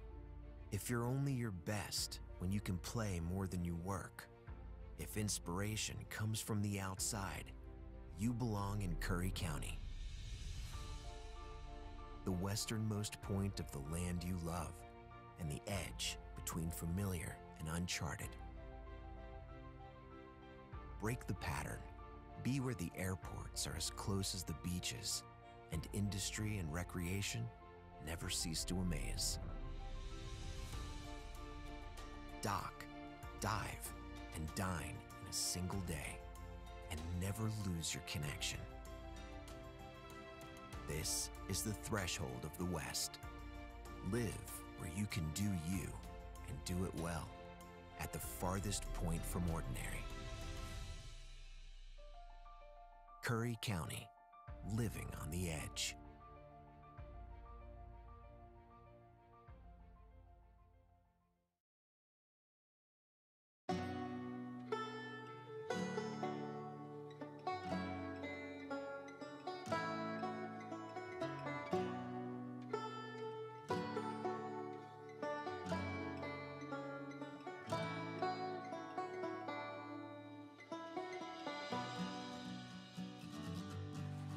One of the things I really appreciate about our entire region is that we embrace who we are, and I think that's what unifies us. Once the timber and fishing industries collapsed, it took us a long time to get back on our feet. People didn't quite grasp the idea that once these jobs left, they weren't going to get other family wage jobs, and it crippled us. Things were getting really dire. So we just saw that this was an opportunity to maybe look at that public land a little differently and how it could bring more dollars into our region. The Wild Rivers Coast is so unique because there are more wild and scenic rivers here than anywhere else in the lower 48 states. The scenic beauty is just amazing. There's so many different places to go, from the national forest down to the protected ocean, and it's just a really special place. I guess I didn't really know how special it was, though, until I moved away to Portland and came back and saw all the potential here. We're uncrowded, we're unspoiled, and we're a little difficult to get to, but my God, once you come here, you fall in love. We just thought if we could pull people to come into this Wild Rivers Coast and stay longer and explore a little farther into our backcountry, there was a lot of opportunities for them to experience. I think our whole future is at stake here. This area is ready to go. We just need to give it a little kick in the butt. I'm gonna be honest, when the Rural Tourism Studio came here, I was skeptical because I didn't see far enough ahead that we actually could collaborate regionally, and I'm pleasantly surprised. It's been amazing. The Rural Tourism Studios was the first time we were able to come together as a region to talk about the future of our economy. If we can have a strong tourism economy in this area, it's going to benefit the whole community. we have to rely on ourselves. And I think through this program, it's sort of opened our eyes to what we could do when we work together. Community leaders really focused on 3 areas: outdoor recreation, food and agricultural tourism, and really building community relationships. In our area, a lot of the food that's grown all gets shipped away. And so now we're realizing that we can capture some of that local food that's grown here. The Eat Fresh and Local Action Team has hosted a series of networking events bringing together the area growers with the area vendors so that we could have more local food available to the visitors to our area. And now we're seeing more local food in our grocery stores, in our restaurants, and we have a new local food co-op. We created a farm trail from Bandon to Port Orford. We did 9 U-Pick farms, and it just gained traction, and people loved it. Langlois is less than 500 people. It's very small. So we have to bring in tourists. And being on the farm trail, even though it's just beginning, has really helped do that. We really want to make it a destination for anybody. My mom and I began Dragonfly Farm just 3 years ago. When I found out that I could grow a seed and turn that into food, it was like, oh my gosh, why wouldn't you do this? I just quit my day job and I just signed the paper to be an official co-owner of the farm. This is what I want to do for the rest of my life and grow with the community. Out of the Outdoor Recreation Action Team, we came up with a series of maps that show where the best places to go recreate are. We know where we're going to send people now, and we got a great map that shows all the best places to go see. For us to get a mapping project done to this extent is pretty impressive. We're patting ourselves on the back. I don't know if anybody else is, but we're doing it. From that, we decided that there was some places that needed help, so we came up with a mountain bike plan, and we also worked on designating a state scenic bikeway. The Outdoor Recreation Action Team was also looking at how we can make scuba diving better in this area. So we came up with the idea for a scuba fill station. So now people that want to come and dive in this area, they can dive for multiple days because they can get their tanks filled up again. When I started the Rural Tourism Studio, my business, South Coast Tours, was really small. And now we've grown to about 5 or 6 guides, and we're doing tours all over from Brookings all the way up to Coos Bay.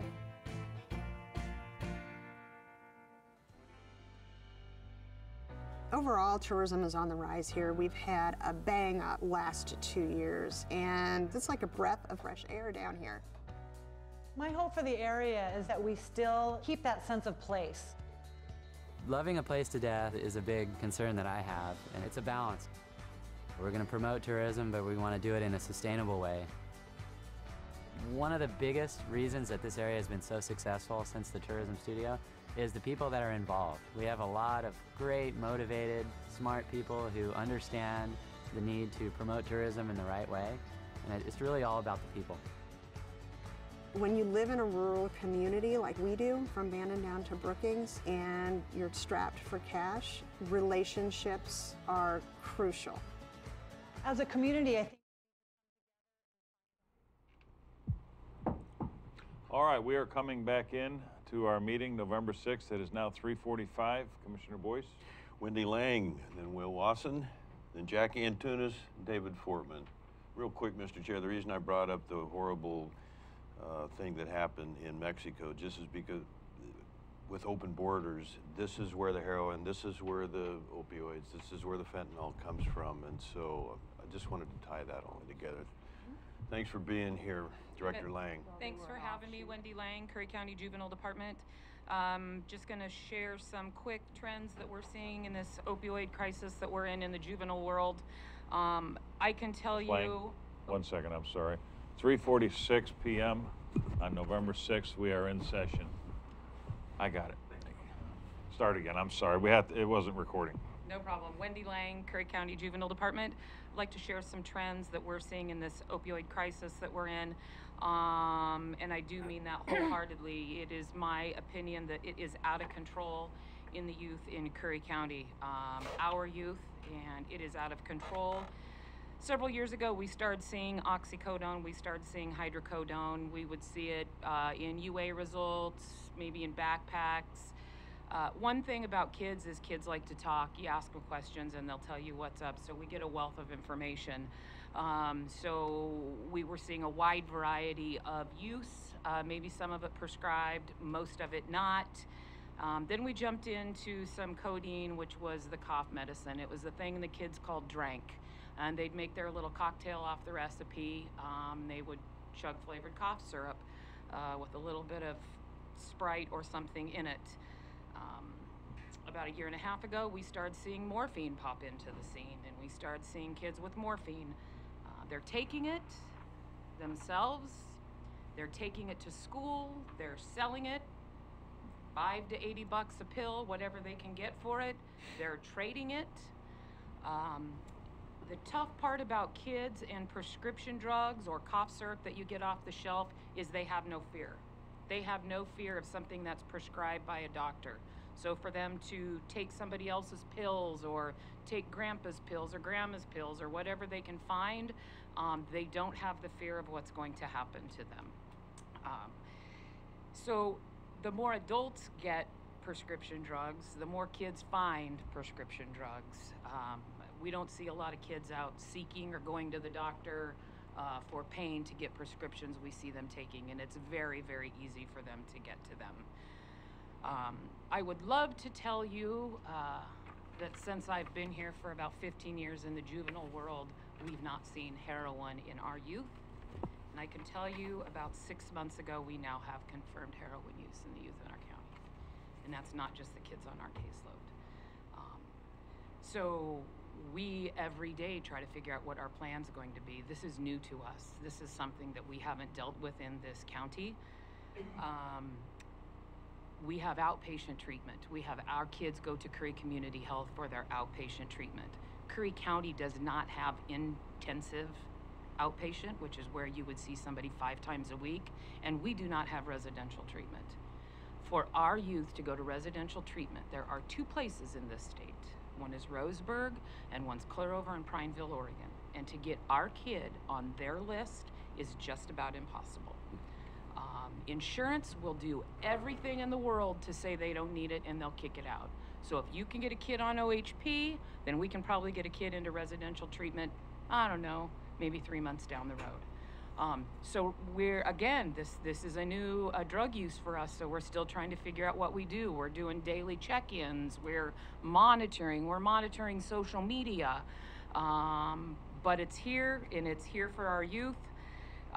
What's really tough about the opioid problem for us is it really has a short half-life. Half-life is how long it stays in their system. So, you know, we test a kid, and if they've been using marijuana, it can be in their system for 30 to 60 days. These can be out in 2 days. So for us to be able to UA them and find out that they're using it, it's very difficult find.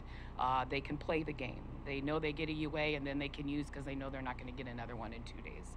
The resources we have to track is very difficult. Again, we're working on that every day.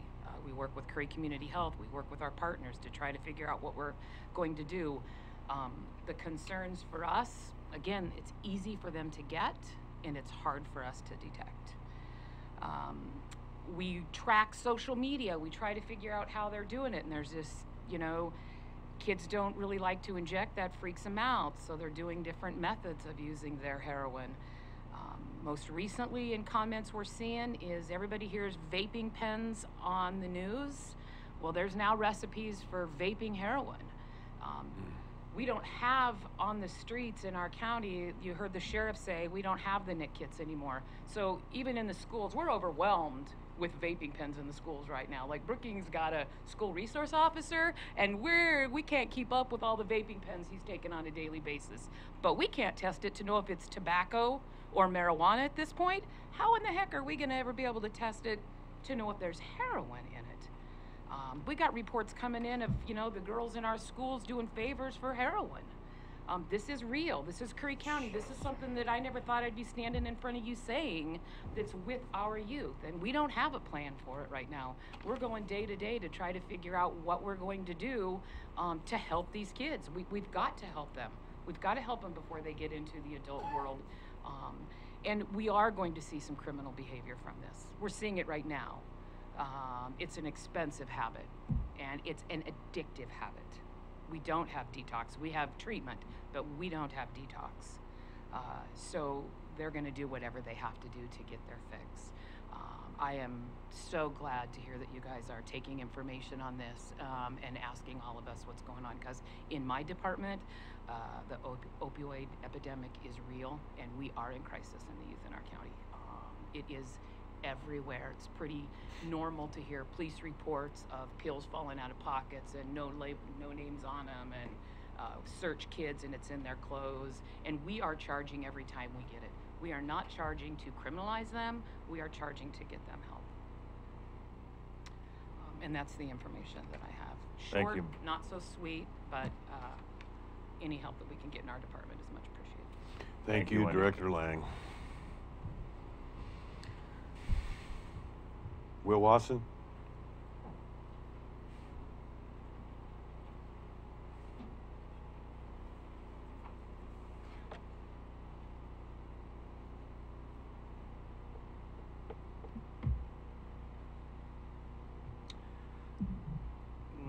Good afternoon. My name is Will Wasson. I am the Suicide Prevention Coordinator for the VA Coastal for Southern counties, from Lane, Coos, Curry to Del Norte. I'm very excited to be here. This is a very passionate subject to me, and I think it's very interrelated with the conversations that we're having today, so thank you for giving me my time today. A couple different aspects that I wanted to start off with. I really just wanted to understand the idea of why suicide prevention and what's the importance behind this.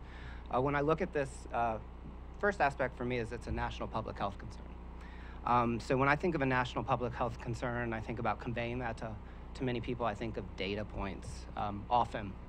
So when I think of data points, when I come to suicide prevention, I think of 10, I think of 45,000, I think of 123, and I think of 12.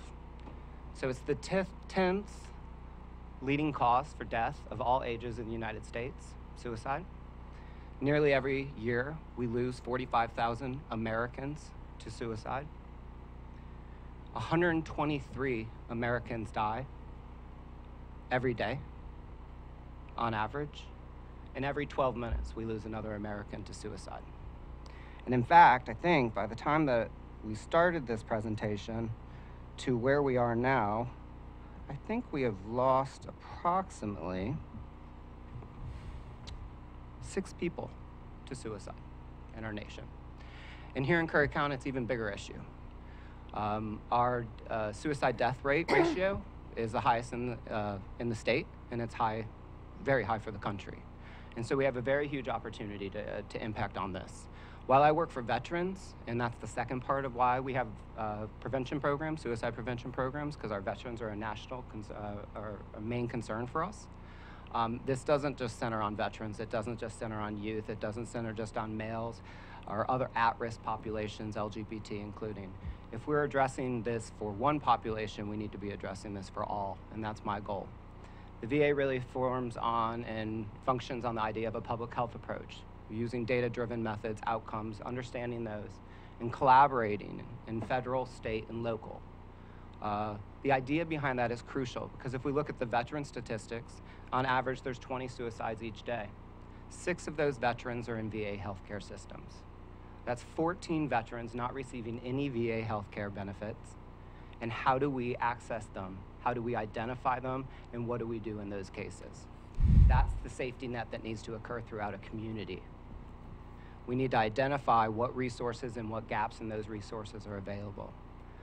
When I start thinking about that, there's a few barriers that I think of when I think of Curry County, Coos County, in general down on the southern coast in terms of opportunities I think that we have.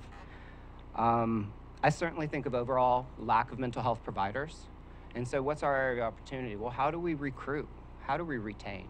Are we using federal student loan repayment grants that we can offer people to get them to come to these localities? What are our options to get them to be here and to retain them? I just drove all the way across country from Baltimore, Maryland 9 months ago to take this job because I care. Local hospitals, is there an APU? To my knowledge, there's not. Do they have mandated emergency beds for those that are acute? To my knowledge, it's not happening. Why?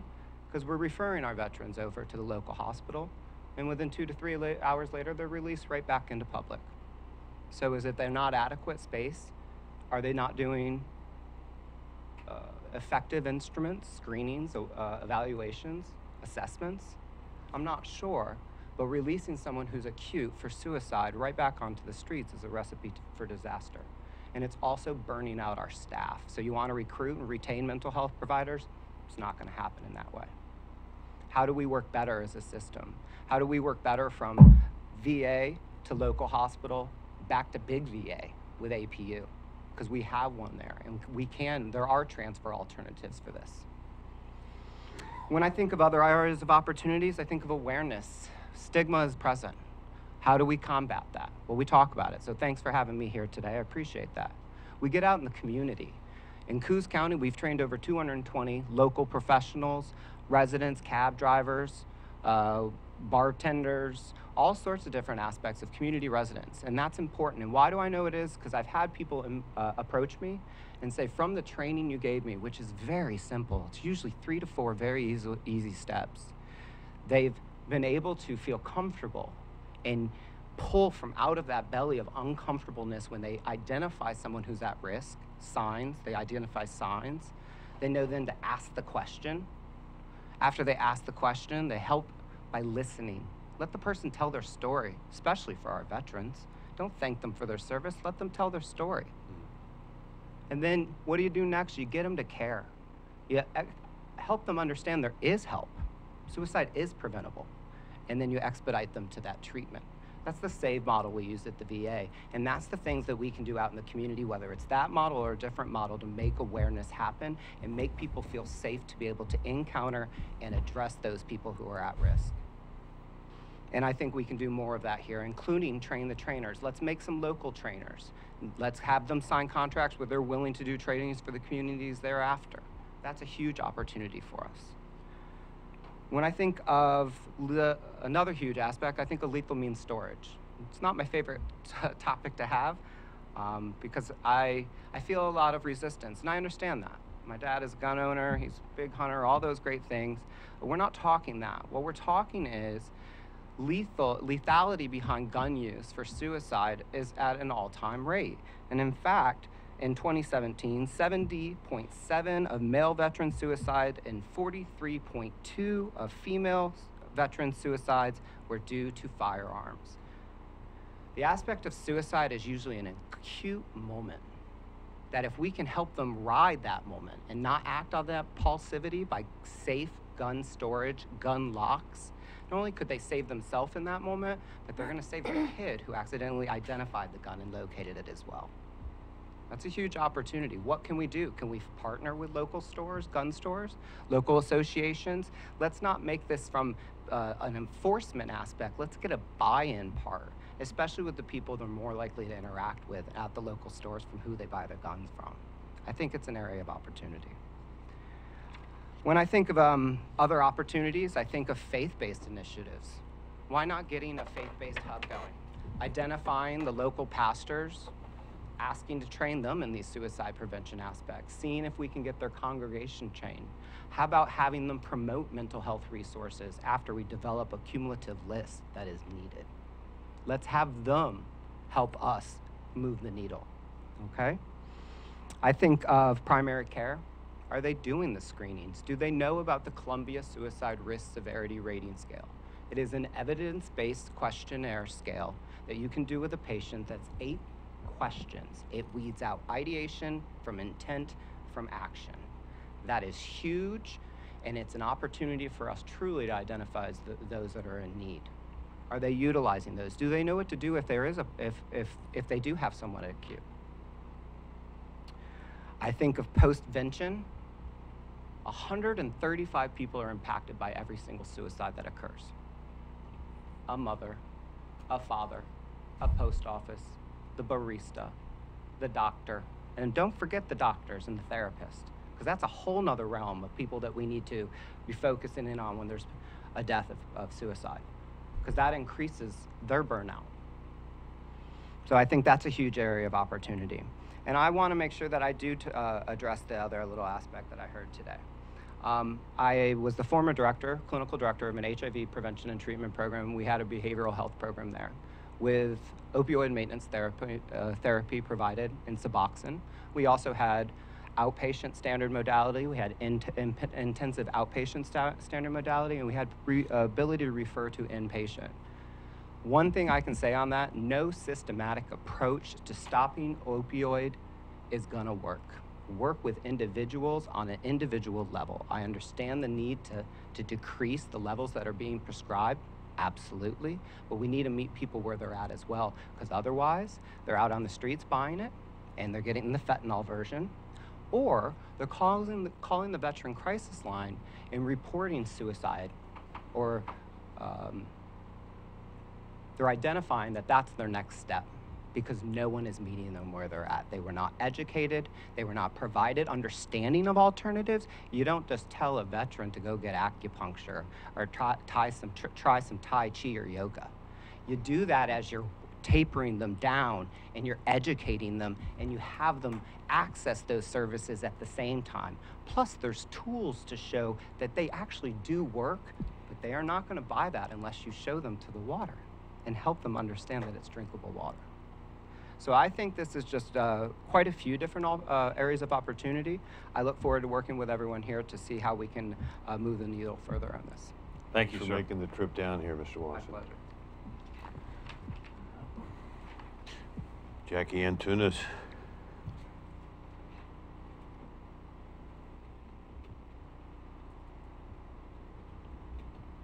Jackie Antunis. I'm the executive director of Wally's House. It's our county's child abuse intervention center.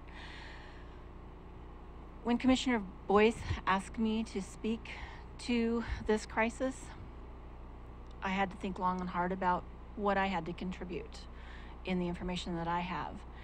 And I've sat here and I've listened to all our community partners that have accepted the invitation and spoken to the issue that's in front of us.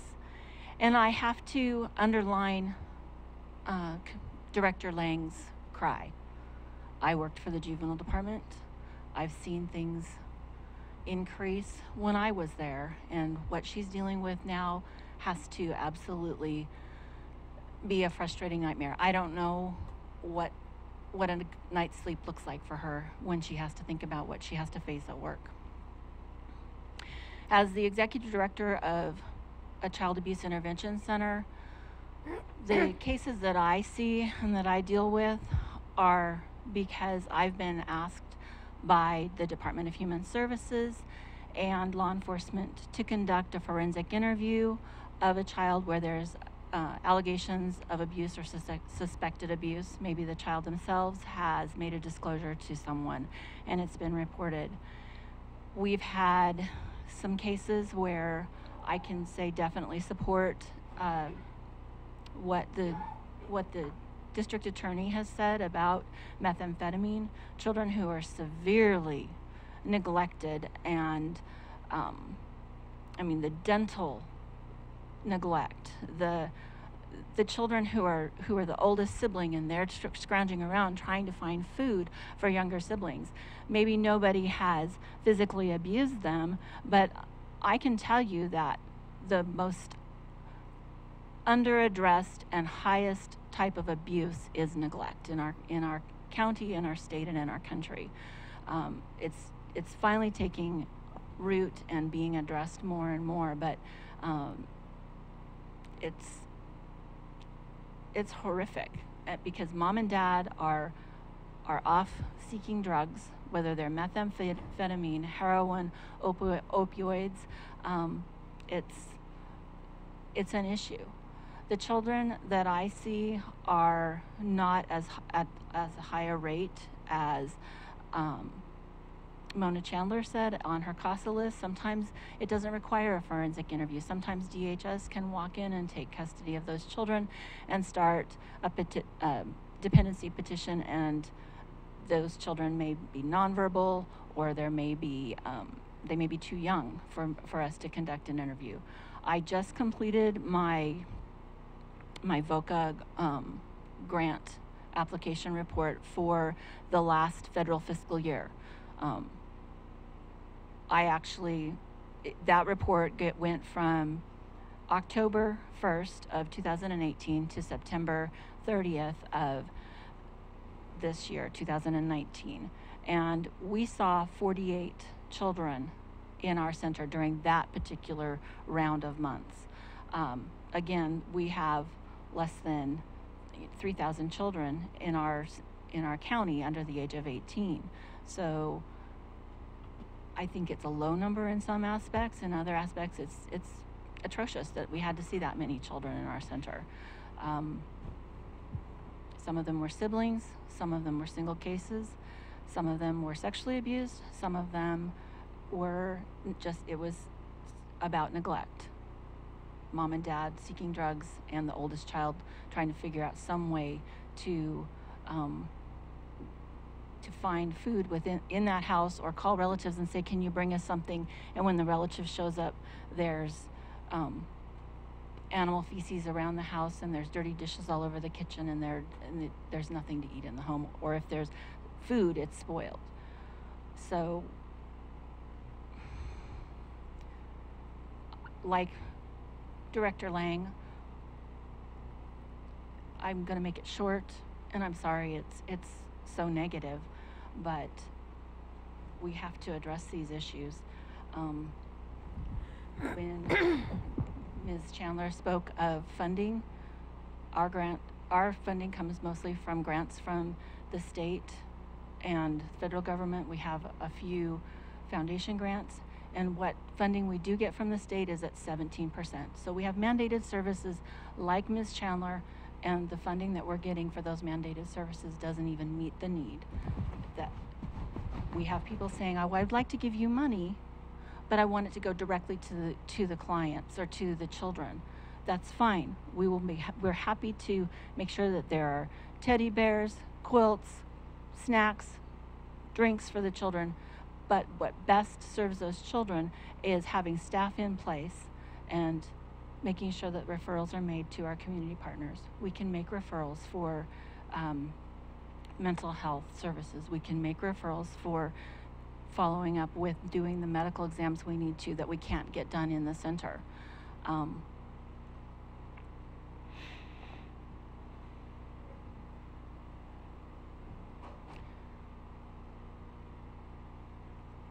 I'm sorry. It's okay, Jack. The need is so huge for everyone. I'm hearing the cry for people that need suicide prevention. Another case that I just dealt with was getting a referral on a teenager who was suicidal and had overdosed on heroin. So it's there. I don't see as much as these people that are here crying out for more services and more ways to bring services into our community. But I know that it's there. I talk to them, and I deal with just a small fraction of what they do. Thank you for your time. Thank you. Thank you. Thank you very much. Mr. Forbman, thank you. Last but certainly not least, sir. Thank you, Commissioner Boice and Commissioners, for having this hearing. After spending 34 years in law enforcement coming to this job, let me just give you another perspective to the opiate problems in Curry County.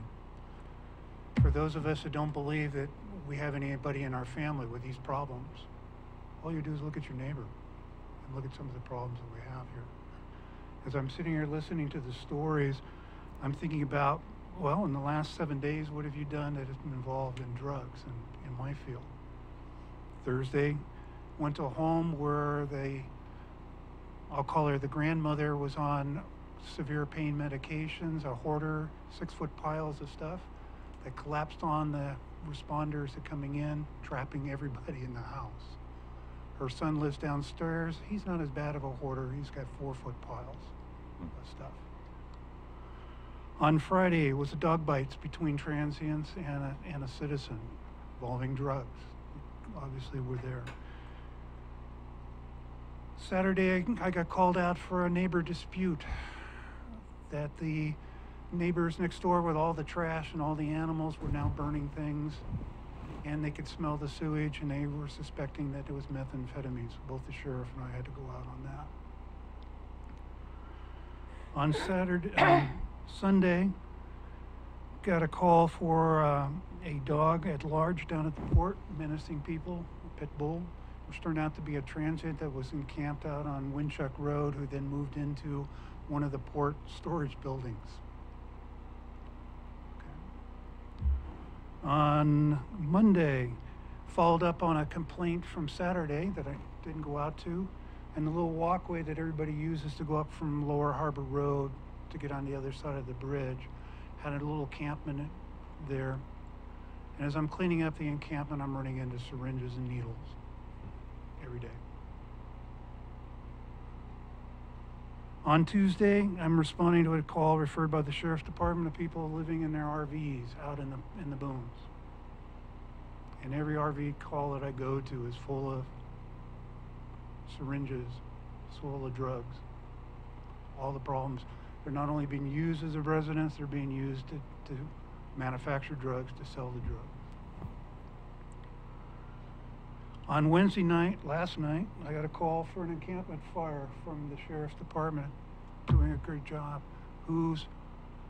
the fire is across the street from a person who was dying of cancer, who is complaining every day about the transients across the street and the smells that are coming from them. So these are all issues that are affecting all of us. The needles, the residents, the encampments, the dogs. Last week I was at another property where 9 people were living in a 2-bedroom house. Again, the drugs are there. When I walk on the properties, much like law enforcement sees, I see either manic people, and I know which drug they're on, and I see people who are very sedate and calm. But then they have the 5-6-foot piles of garbage and the overflowing sewage. I can tell you in every one of your neighbors and near some of your own homes, there's squats. There's wasted wasted property where the drug users bring their drugs there. And right off of Cape Farella, for example, I was at last week. 3-foot piles of garbage that I'm crawling over the top of trying to get into, and when I get into it, I see the prescription bottles, the needles and all that, and that's where the people are bringing their drugs to do. They can't do.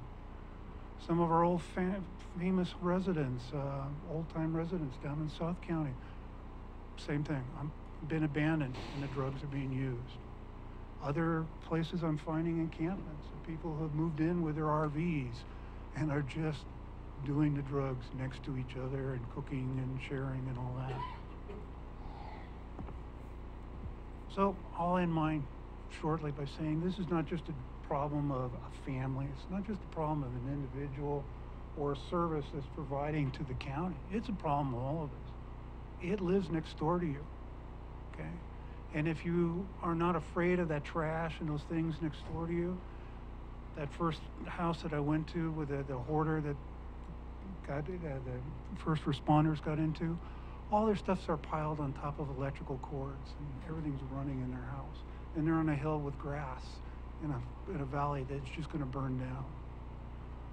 Or they're in an old trailer park, our 30, 40-year-old trailer parks in Harbor that will just go one fire to another and go up. So it's a problem that needs to be addressed. It needs to be addressed on the human level, but it needs to be addressed on the institution and on society level.